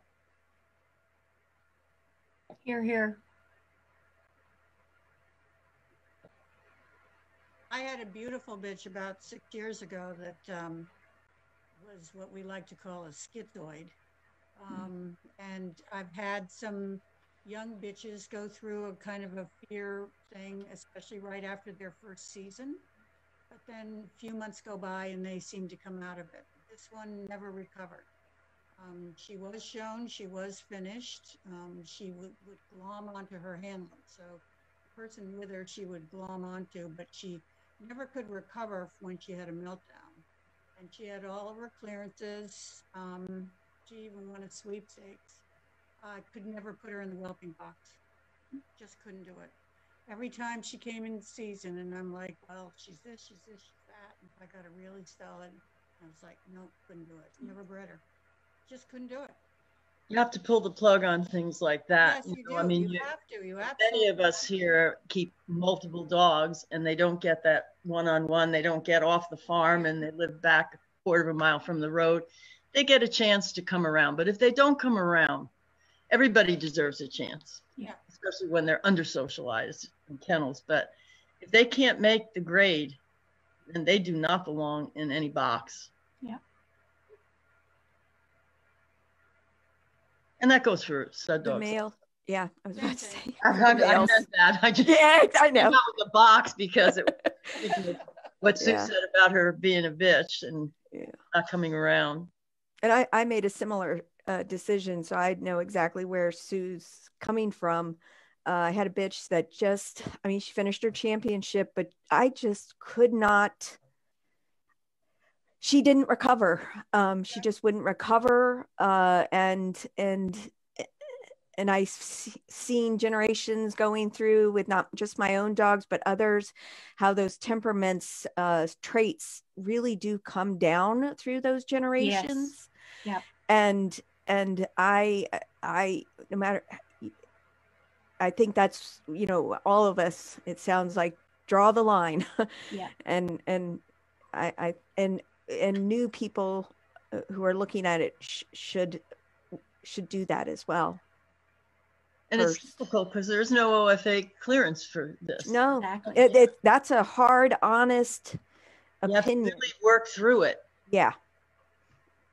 It is, I agree wholeheartedly. I've dealt with it as well. And it really is a wrenching decision to make, especially when the parents are great. You know, it's not a finite thing. Oh, the parents are going to produce this. Sometimes it comes up. And I had a number of years ago, in my 45 years now of breeding, co-breeding with mom first and then on my own, I've had 3 dogs that had to be put down for aggression. And their litter mates were all fine. They were, as a matter of fact, people were raving how wonderful their litter mates were, that they were in those homes. And nothing struck a knife in my heart worse than that. But, not sure where it came from. I have a sneaking suspicion that there was some insecurity in the background and it manifests itself this way. But there comes a point, then you have to sort of reevaluate everything and saying, how did that happen? And, you know, but as breeders, I think we have to assume it's genetically based. You know, we can give all kinds of excuses. Oh, we had this bad thing, and bad stuff happens and it can affect them. But I think as breeders, we have to take that so at heart and be really hard-nosed when it comes to selecting against that. And it's painful, but has to be done. And it's very hard, especially for new breeders, when you're very emotionally involved with your dogs. And this breed is one in which you get very emotionally involved with your dogs. You know, it's hard to be academic about Newfoundlands. And I can see this stuff happening over and over again because people are not being honest with themselves about what they've got there. And obviously I concur. And I'm also pretty nervous or wondering what we're going to see over this next year or so. With the number, you know, for this past year, we call them our COVID puppies or our COVID dogs. Exactly. But the number of dogs that haven't been able to get those experiences that we normally, you know, I go to shows and the puppies go with and you socialize them. Even now, if I go to a show, you can't take a puppy with because it's a show and go and you're not really supposed to be walking them around. So, you know, we haven't had any out here and there haven't been the training classes. So I go for walks around my neighborhood, but then you had the people that won't come up to your dogs because of course everybody's social distancing. So all my dogs have learned is to stay away from people. Yeah. So, you know, and normally I'm lucky I have my brother and they come over. Nope, we haven't been doing that. So we have a whole slew of COVID puppies that are going to be COVID adults. You know, there's a whole group of dogs that are coming up on 18 months old that never got to see a sweepstakes, never got to go to puppy classes. So I think, and that's where as breeders, we're really going to have to weigh some of this because we are going to see some that are going to be a little nervous that we're going to maybe have to work through that they may be more nervous than we would be typical of expecting. Yeah. And we don't want to excuse it, but we're going to have to work on it. And I just, it scares me because I certainly see it with a couple of my own, they just haven't had those same experiences and it's a real deal. And I'm worried about it from a rescue standpoint and all those things of what people are going to see, not just our breed, but all breeds. Yeah. It'll be interesting. But hopefully a good Newfoundland with a solid temperament, you know, we get them out, they'll overcome it. Yeah. But it's a little more work. It's just a little more work. But I think that's true that overall, you know, our breeds can take, I'm hoping they can take the lack of socialization that we've had for the last year. I really do hope so.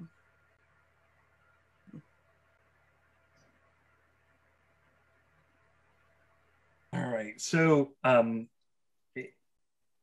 we have one more question that I wanted to pose to the panel. And full disclosure, I actually think this is the most important question that I wrote. How do you assess how good your decisions were? You're breeders, you've been having litters, you put a sire together with a dam, you hopefully have puppies and like, let's assume, you know, you have a happy litter. How do you assess how good your decisions were? One thing I want to just, I guess first I would say, it's not by how many finish. There's so many people that believe everything, they have a litter of 8, they got 8 show dogs. And you've got to be willing to pick through them. And maybe you do. I mean, that's phenomenal whenever that maybe does happen. But and yes, we have a ROM award that lets us say, you know, they had so many finish and so they produced, but just getting a championship or being able to be successful in the working arena isn't necessarily what makes it a good decision or made it a successful litter. Would just be one starting point for me on that. So I think that shouldn't be the first answer for some people. Well, I have three things that I think I would answer to that I've jotted down here. First of all is every 5 years, I look at my program and say, can I say that my dogs are consistently better in the overall than they were 5 years ago? You can't do it any less than 5 years because you're not having the puppies or seeing them grow up or getting a firm indication. But every 5 years, I look and try and determine in the overall in terms of temperament, conformation, health, and most importantly, in a lot of ways too, is what are my puppy owners saying about their dogs? How much are they enjoying them? Well, how few health problems have they had?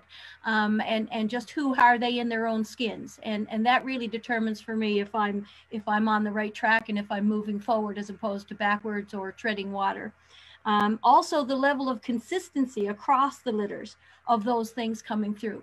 Is the whole litter a really decent litter? Is it very consistent and very reflective of its background? Or is there only one standout and the rest of them are sheer duds? I got to send them up the Yukon someplace because I don't want anybody seeing them. So that really tells me whether or not my breeding program's on the right track. And without question, always, constantly, if my peers believe I'm on the right track year over year, if the feedback that I'm getting from the people whose opinions I respect in this breed are saying that they really like what they're seeing from me, or if they're seeing a tendency that is not so great that I need to work on or whatever. And certainly the show ring is a great tool to give you objective feedback as to whether you're on your, from a conformational point of view, whether or not you're on the right track. So those would be my go-tos, I guess, in trying to determine if I'm making the right decisions or not. I think I agree with everything you said there, Devin. It kind of sums it up as to what you would observe in the breedings to see if they were successful or not. I think sometimes we're talking about current breeding practices. Sometimes that strategy may meet with a few bumps in the road along the way too, because you all of a sudden have something you never had before. So you have to kind of address that. You've got to be flexible. You've got to be honest. And you need to change the course if the combinations do not meet your expectations. Fix the mistakes and enjoy the successes is what we call it around here. Being a breeder is not for the faint of heart. There are times that you will also have to be very, very brave. We've all been there. Yeah, I concur on that. And I, like Devin mentioned, I think it's this ongoing process when we look at a litter. Where are they at when they're 6 months old? Do you check in with your buyers? Where are they at a year of age? You know, where's their soundness at 2? And then more importantly, you know, where are they at 6 or 8 or 10? Did you have a litter of 8 puppies and 7 out of 8 are still alive at age 10 and doing well? You know, I think those are important traits that we look at, you know, but it is a, and then definitely what are people telling you?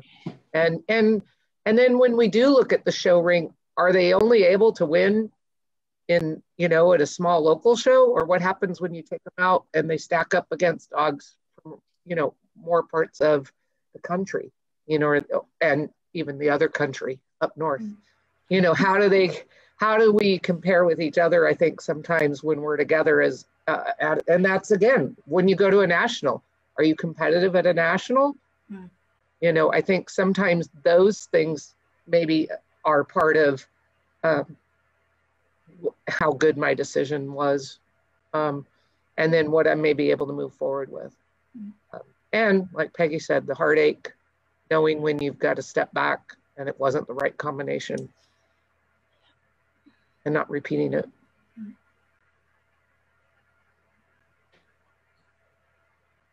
Jean, Cindy, Sue?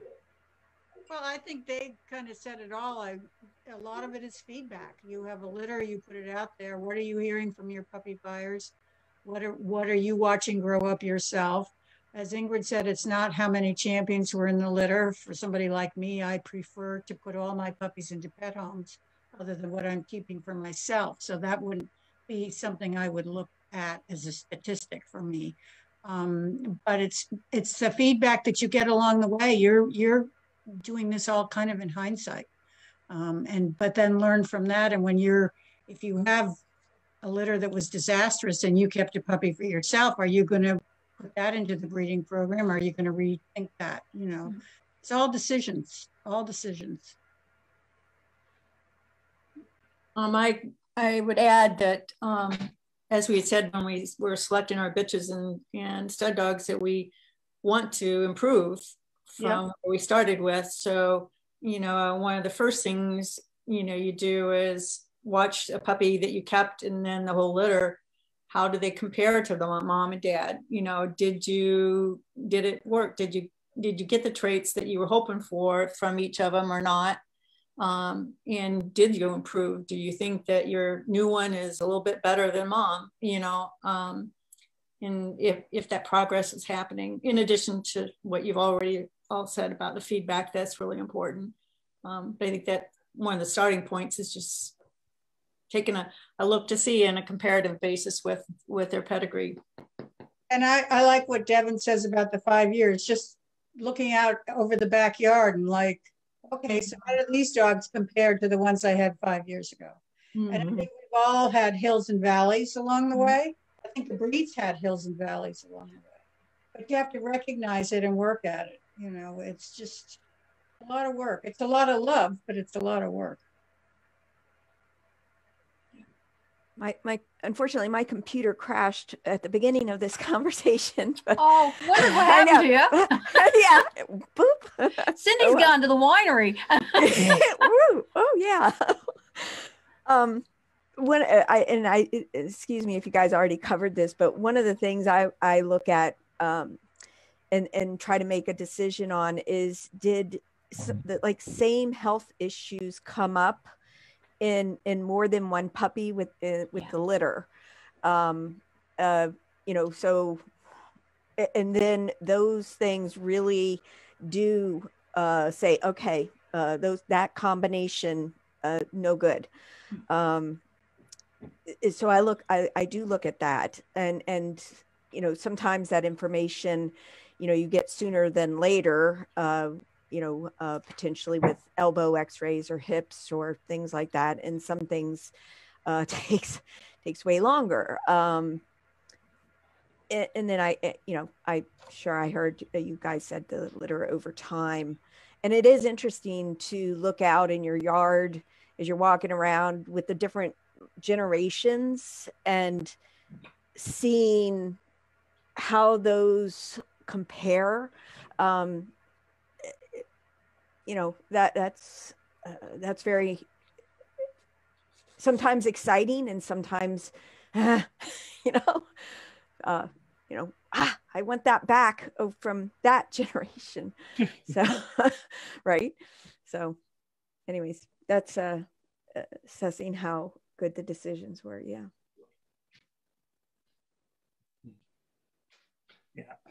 I posted the results from the poll I asked on this. How do you assess success and widespread long lives, good health across the litter, evaluating your puppies at young age, middle age, older age.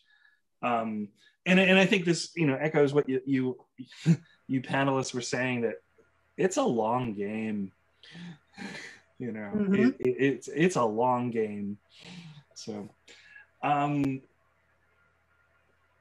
there any other thoughts on these questions? I have a slew that people have put into the chat in various points over time, and I'm probably going to do some picking and choosing in the interest of time. But before I go to those, do any people from the panel have anything you'd like to add with these questions that I've been posing to you?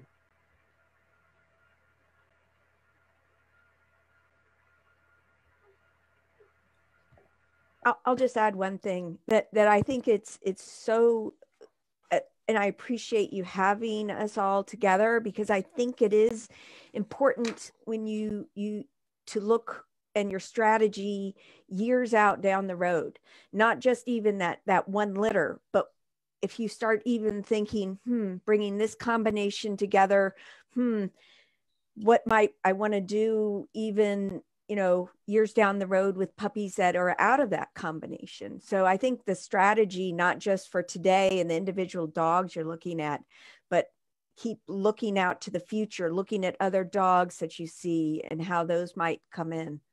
But I really appreciate you getting us together, Steve.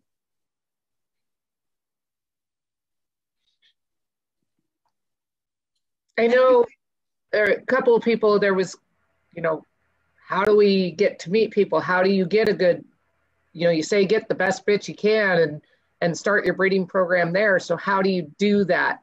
And I do think one of the big things is sometimes we just have to be brave and be willing to talk to people. We were all, and I wrote this in the chat, we were all newbies at some point, and I jokingly said, except maybe Peggy. But at some point we all were, and you have, and by personality, some of us are bolder and more comfortable talking to people, but that's the beauty of the internet. You can reach out, and you have to be willing to make those relationships, because, will I place a really nice bitch with someone? Well, yeah, but we've also probably all gotten burned. So it's, having that opportunity to meet with people and talk to them and trusting our instincts. But I think most breeders, especially some of us that maybe can't breed maybe the way we used to in terms of numbers, might be looking to work with some people that are really passionate and want to share in that. So, make those connections. I would encourage you to do that. Absolutely. I hugely agree with what Ingrid's just said. And I can't emphasize enough the importance of, if you want to get into breeding and you want to have a lovely dog, then the onus is on you to do the work, build the relationships, get to know people, put yourself out there. And if you're within driving or flying distance at all, go see the breeder. There's nothing like old-fashioned face-to-face, get your hands on their dogs, make sure that those are the dogs that you want to get involved with, because maybe you'll appreciate the conversation with the breeder, but you don't really care for the dogs that much. You won't know that unless you go and see all of them, not just the ones that show up at a dog show. And you can't really tell temperament at a dog show, because everything is very schooled and very controlled and very regulated. You need to go and see what they're like in their own backyard and just hanging out. And it's really important to make the effort. Too many people just send an email, I want a show dog. Okay, yeah, well, so do I, really.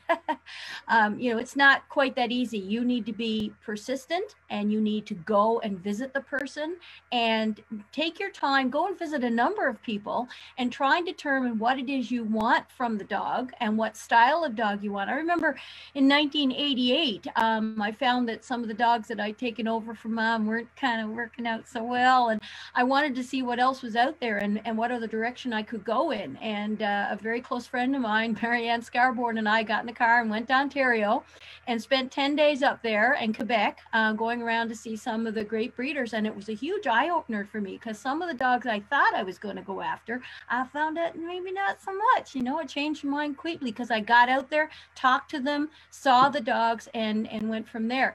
And so it's terribly important to do that. And that takes some money and some time. And if you're not willing to do that, don't expect to get on the internet and expect somebody's going to sell you their best. They're not. You need to build a relationship. And sometimes I think a way to get started doing that as well is by volunteering with, the regional clubs. Yes. It's hard to get, it can feel hard to get in there and get started, but people, but it's the bet, believe me, people want those volunteers to help. Water events, fun days, different things. That's how I got started. And then the club members were such great mentors to me with my first Newf. So I think that, you show that you're willing to invest your time, you're willing to help out and really get to know the breed better through doing that.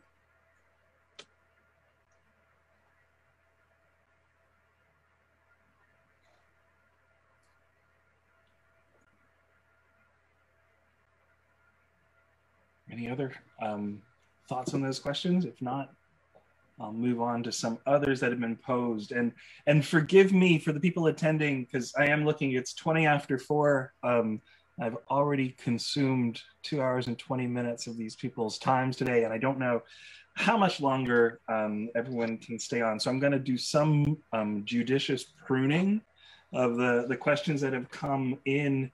But we've had this question come in a couple of different flavors.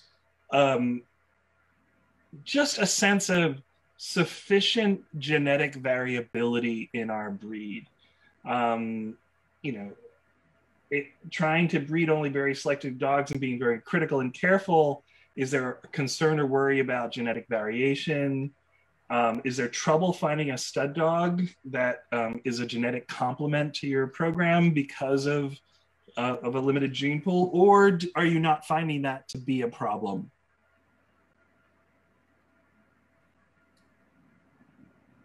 It's a problem.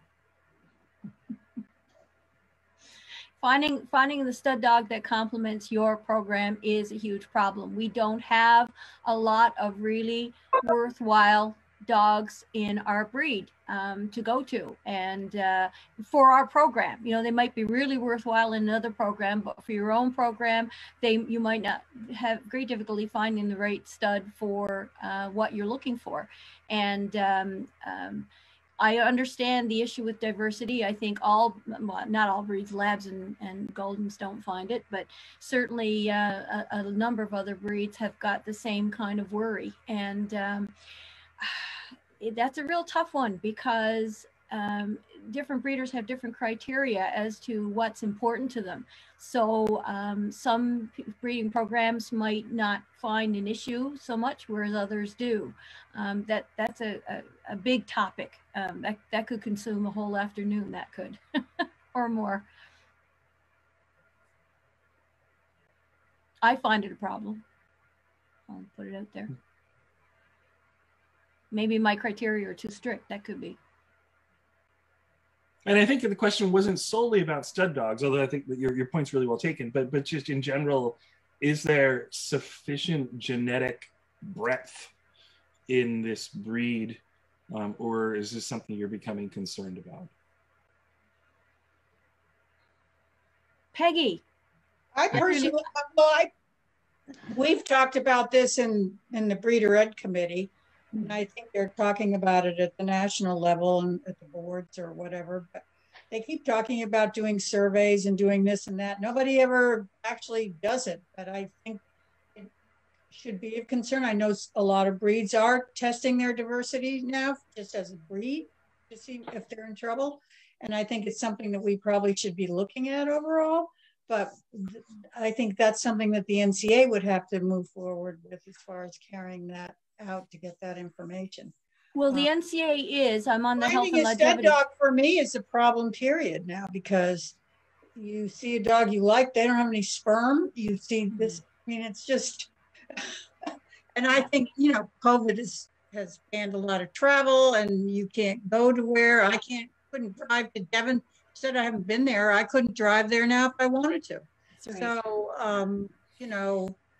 I think that I'm in a very frustrating kind of point now. I have a young dog that I've been using him on his clearances because he isn't even 2 yet, but there's nothing around pedigree wise that's fitting in what I think I want to do, better than this particular dog. And, but I think I'm limited because I can't travel right now. We can't do a lot of these things. And then when I do inquire about, I had 4 or 5 dogs I inquired about a year ago. None of them had any sperm. Yeah. The Health and Longevity Committee of the NCA has a diversity sort of subcommittee, which Pat Randall is chairing. And we are in conjunction with UC Davis. They're doing a diversity study. And in the Newfoundland breed, we are in the process of sending out a letter asking people to choose a dog of their own breeding to be part of the study. It just is a mouth swab that gets sent into UC Davis. So it's the start anyways. I think they have 100 Newfoundlands already involved, and it's a start, but I think that's the kind of thing we need to follow through with and be much more active in, and encourage everybody in the NCA and else outside to participate in that study in order to get a handle on this. And I think that's great. I think sometimes too, at least especially back in the past, again, when you would do your research of looking at pedigrees and trying to find these dogs, and maybe you found a combination that you liked, but that particular dog wasn't available, but I've sometimes taken a chance then on the son or a younger dog, or taking a look a little bit at some of those things when maybe you can't get what your original thought had been. But that's where doing that pedigree analysis has helped, for what, and again, it's what you want to look at. I can look at numbers, but for me, it still goes back to looking at the real dog, or talking to the owner of that dog or the breeder of that dog, is going to be more helpful for me.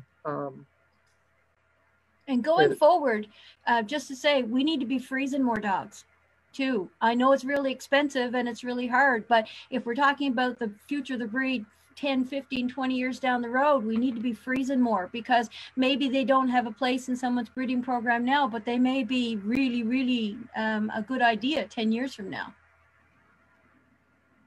Well, and hopefully getting great results from frozen will continue to go up, because that's still a frustration with it, that it's a, risk and benefit ratio. Sure. We have these wonderful older dogs that we want, or no longer with us dogs, and then we go through all those hoops and then we miss, so it adds that extra piece in that makes it harder. Yeah. Well, that's one thing about management of a stud dog too. Getting them froze up at a young age is vitally important to the long-term future. When you wait till the dog has gotten 6, 7 years old, and after that to freeze them up, you have diminished return there. So, but it can be done. We've had, knock on wood, 2 litters of 11 out of frozen, and yeah, they are moving forward with the science of it. So, but again, it was younger sperm, that we were using. No, one was older. But anyway, it is important to both to start by freezing them up early, and then dealing with the reproductive people that really have learned what to do. That's a big thing. And those were with transcervicals too. Mm. So we're getting into science there. It's all science. We aren't doing the C-sections, but we're doing the other. And I know there's Facebook groups and stuff for some of this stuff, but still also, I think, remember that not all of us are on the social media or care to be, and we don't want our stuff out there. So I would still encourage people to make those phone calls and stuff like that, because it may be for different reasons, not everybody's comfortable or wanting to be on group things and group chats. I might just add this for all those who want to call up and do that communication, as you say. Of course, in the last 2 years, really, my health issues have gotten away from us in our breeding program. So we haven't been able to be as responsive, but I know just in general, even before the health issues that we had, it's hard to keep up with all the communications. I mean, you try, but sometimes it takes patience or persistence to try to get in touch with breeders. I think we all, if you got puppies in the whelping box, you're not coming up and answering the emails, you're taking care of the babies. And, there's just things that make it hard to keep up with it all the time. So just everyone keep trying to communicate, just do it with persistence.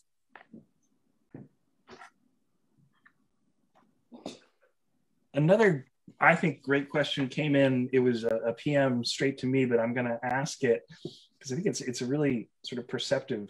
What differentiates those breeders that manage to sustain a breeding program successfully for 20 or more years versus those that end up only producing a few litters? And in other words, the person adds, what does it take to really establish your own program?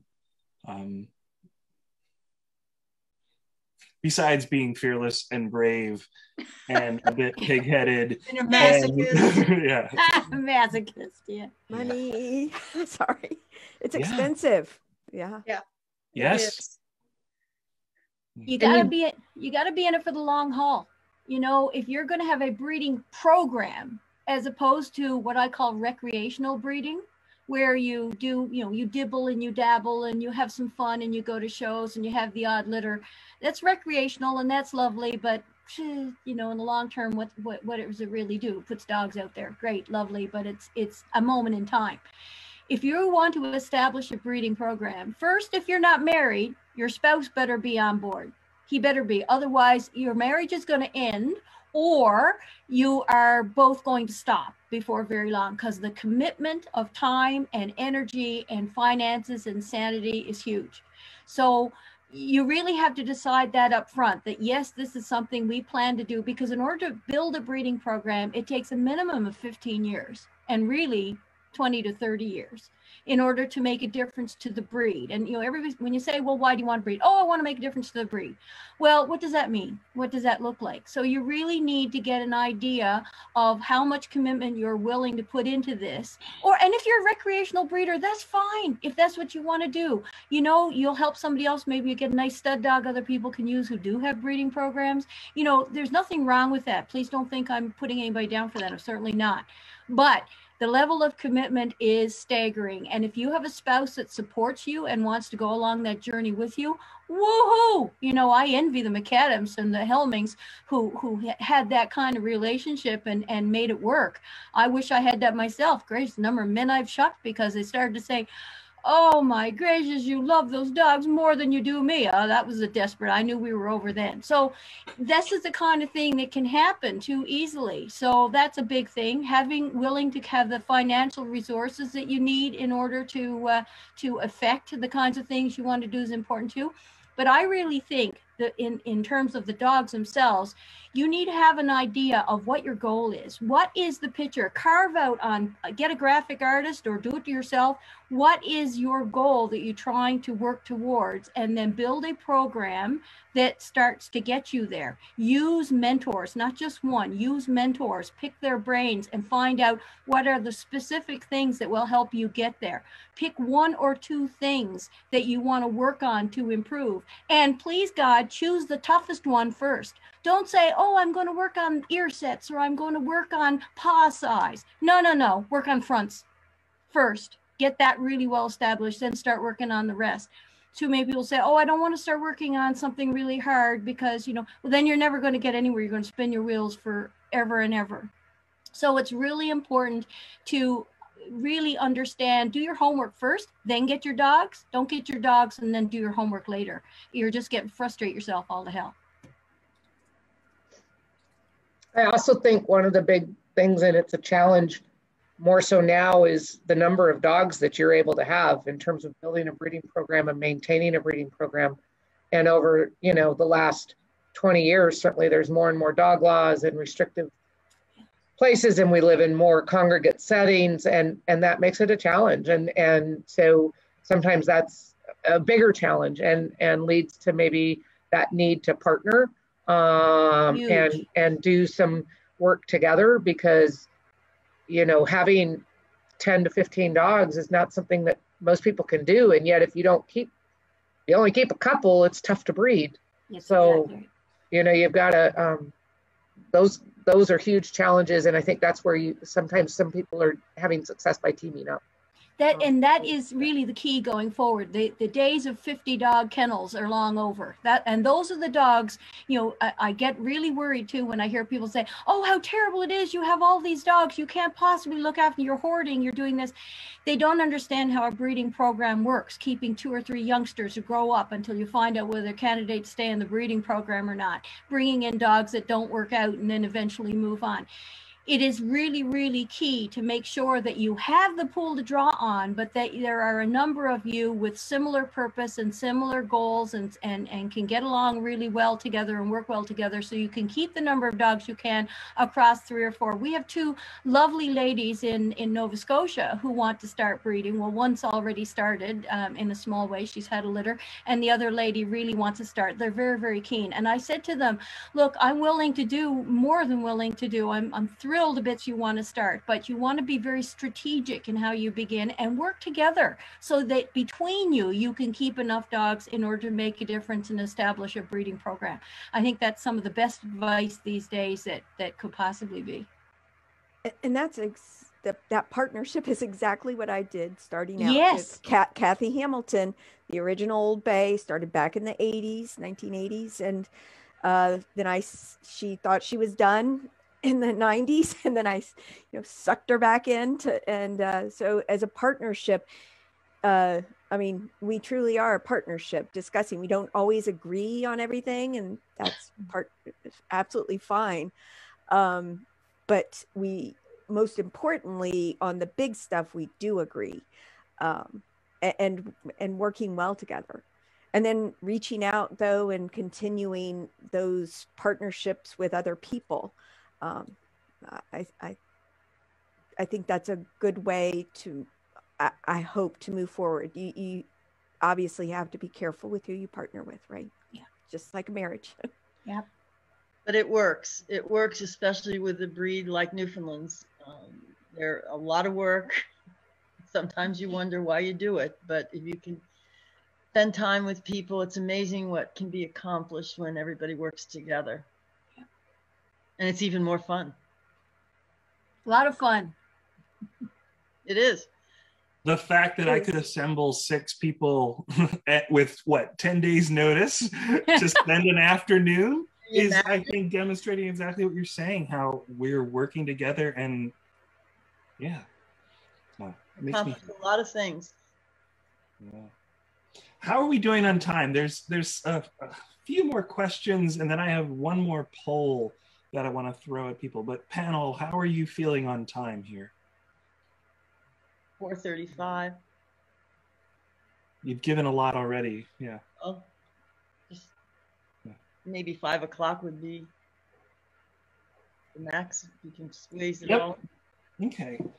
So I have 2 in here that I think, one's about stud dogs and one's about bitches. I'm gonna someone says, it seems like there's a lot of bitches with problems getting bred, people bending over backwards to get them bred because of short cycling, missing, what have you. At what point do you throw a bitch out of your breeding program because you can't breed her? Is it worth going to great or extreme lengths to breed a bitch? And I would insert that otherwise, you really think would be a good contribution, you just can't. You can't get the litter.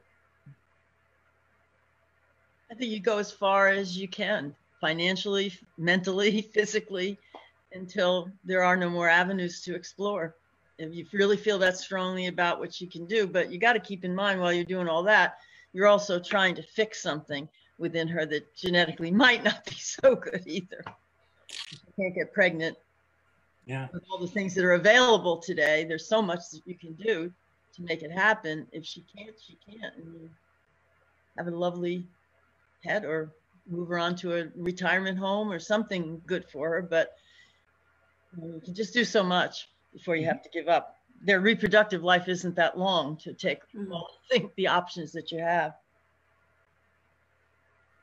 Yeah, I think it goes back to that first question. Is this truly, this brood bitch, is she that vital to your program?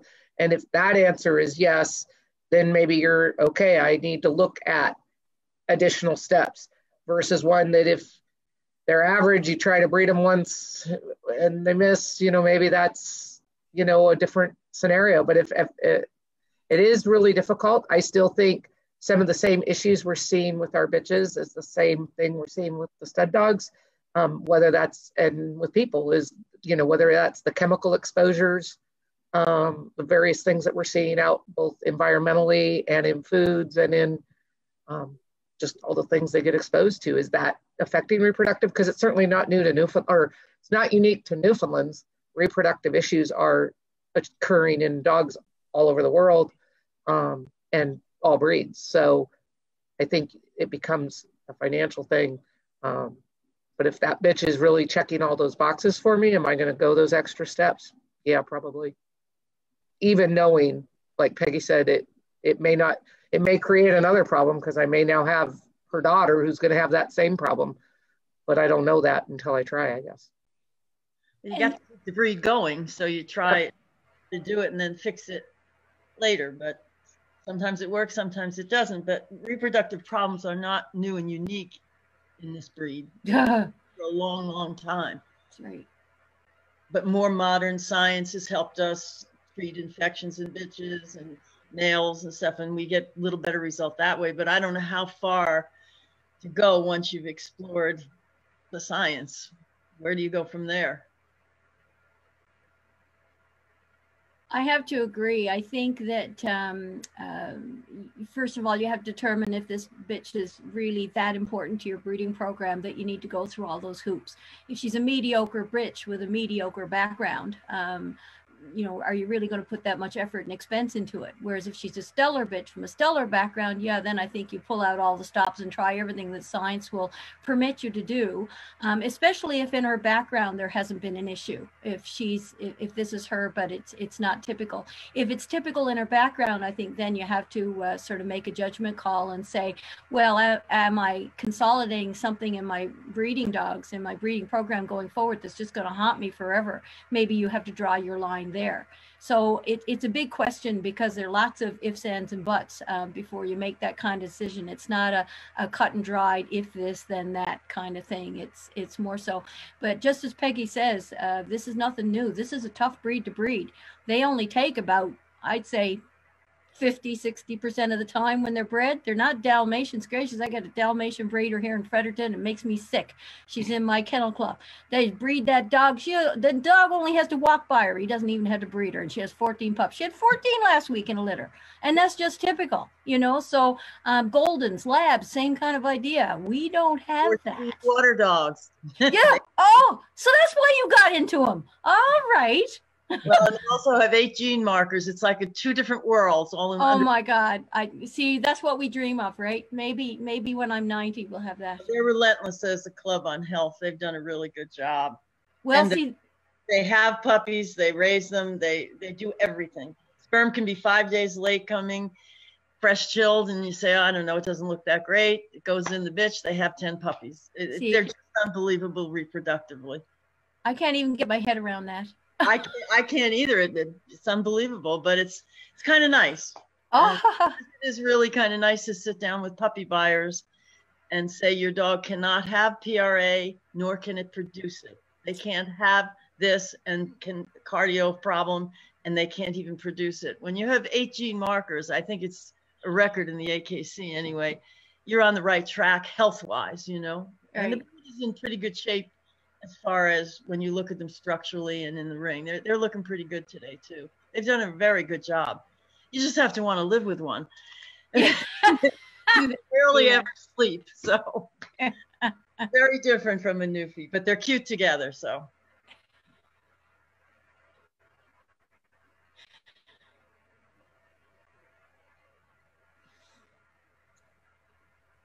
So another question, this is the one that I thought related to a stud dog, and it's sort of a 2-part. What are your thoughts on missing out on a great stud dog because the owner doesn't have the time, capacity, whatever, to exhaustively show, or if the dog's not yet been proven and then misses out on a chance? What are your, is it possible to miss out on a great stud dog? Yes. Okay, we're done. Bye-bye. Yeah. Well, I'll tell you, one of the things, and this is true in life, not just in dogs, regret is an awful thing. You know, nothing ventured, nothing tried. I think if there's a stud dog out there that's got potential and belongs to a newbie owner or somebody who doesn't want to, I think you move heaven and earth to try and get that stud dog in a program somehow, even if it just means borrowing him to freeze him. Or something. Make it really helpful to that owner to get the deed done. Supposing he's never shown, if he's a really worthwhile dog and it's got a super pedigree and everything, then there are ways to work with that person to get it done and to get them keen and to make it worth their while. But there's nothing worse than 10 years later saying, damn, I wish I'd done that.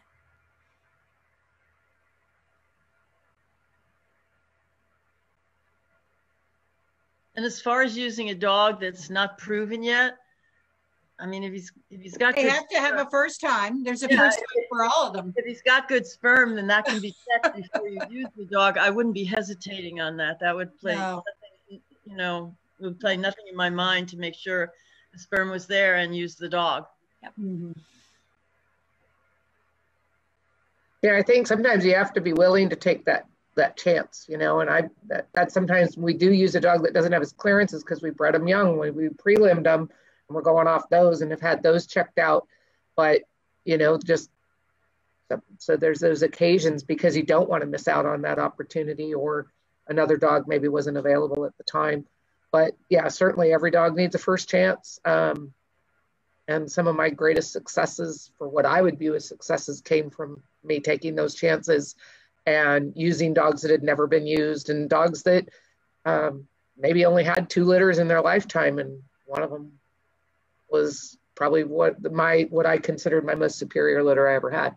So, you know, I think those are all in the eye of the beholder, but sometimes you have to make those decisions too. It's not the most popular dog or the best winning dog.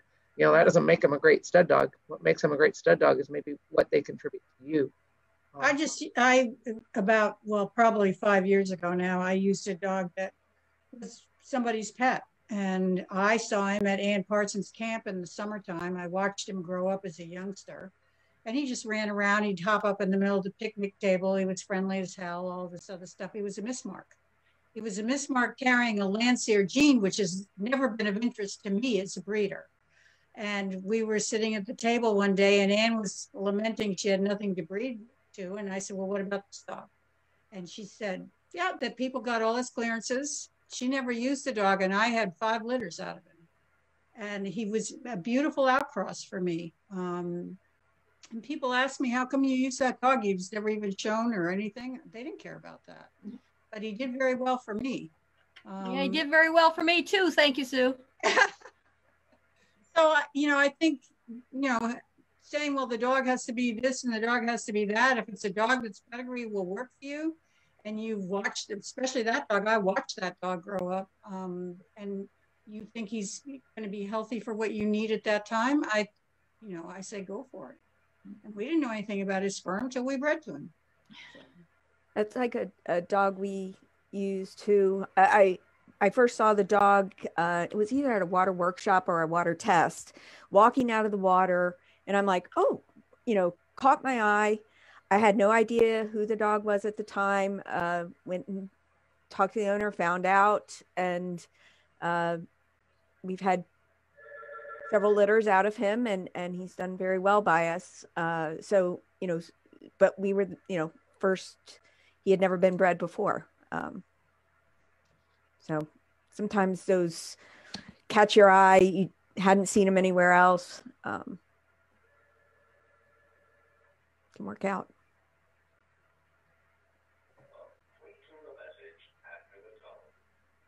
So let's just say I have one more poll question I want to throw up, and this is a 2-parter for people, and it's sort of for me to get a sense of what we can do as our next steps.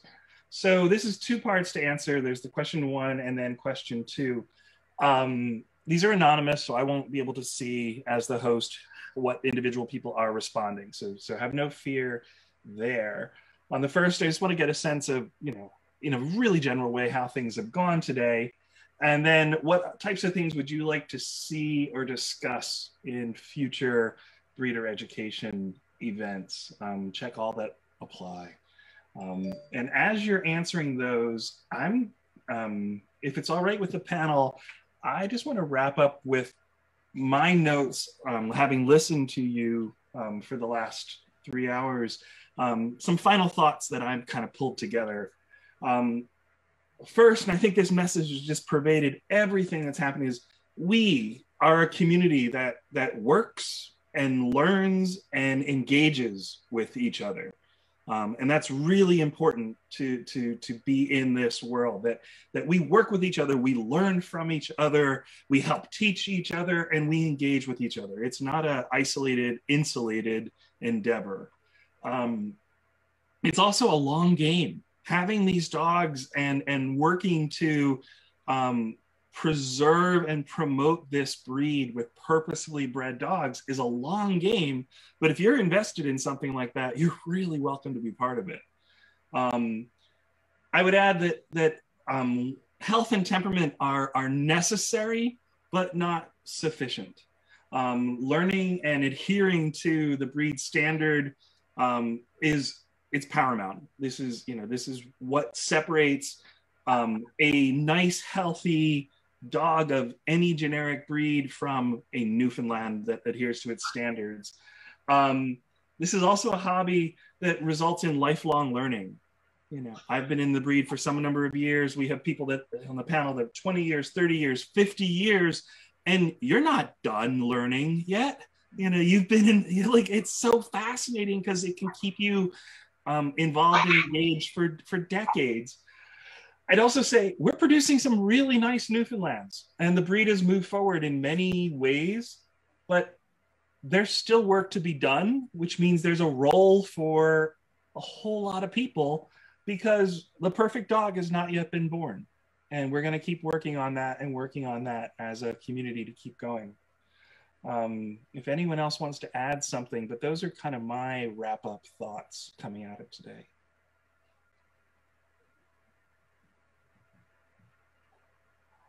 Well, Steve, I want to thank you for putting this together, because it's these kinds of conversations that are essential to solving problems and helping people develop a breeding strategy, or helping them to understand if they really want to go down this road, and helping them understand how long-term breeders think, why they do the kinds of things that they do. And we do need new breeders, but we need good breeders. We don't need people who just put dog A and dog B together and produce puppies to sell. I know that I may be going against the grain here, because NCA and other clubs too want to see more well-bred puppies going into homes. But what does well-bred mean? It doesn't mean putting a couple of dogs together who are reasonably good. We always need to strive for better. And understanding how that thought process works comes from these kinds of conversations. And because of the joy of the internet, we can do that now. So I really thank you for thinking to do this in the first place and orchestrating it.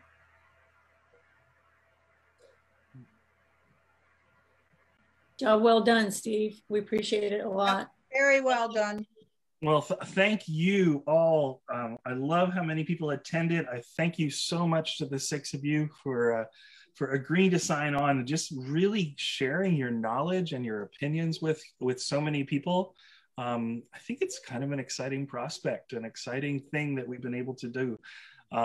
So thank you to the NCA for allowing us to use the Zoom license. And if anyone has any thoughts, please feel free to try to get in contact with me, and we'll be doing some more things like this. But thank you all very much. I'm going to end the Zoom, and we'll have it probably up on, for people to view later. But thank you all so much. I hope you have a good rest of your afternoon.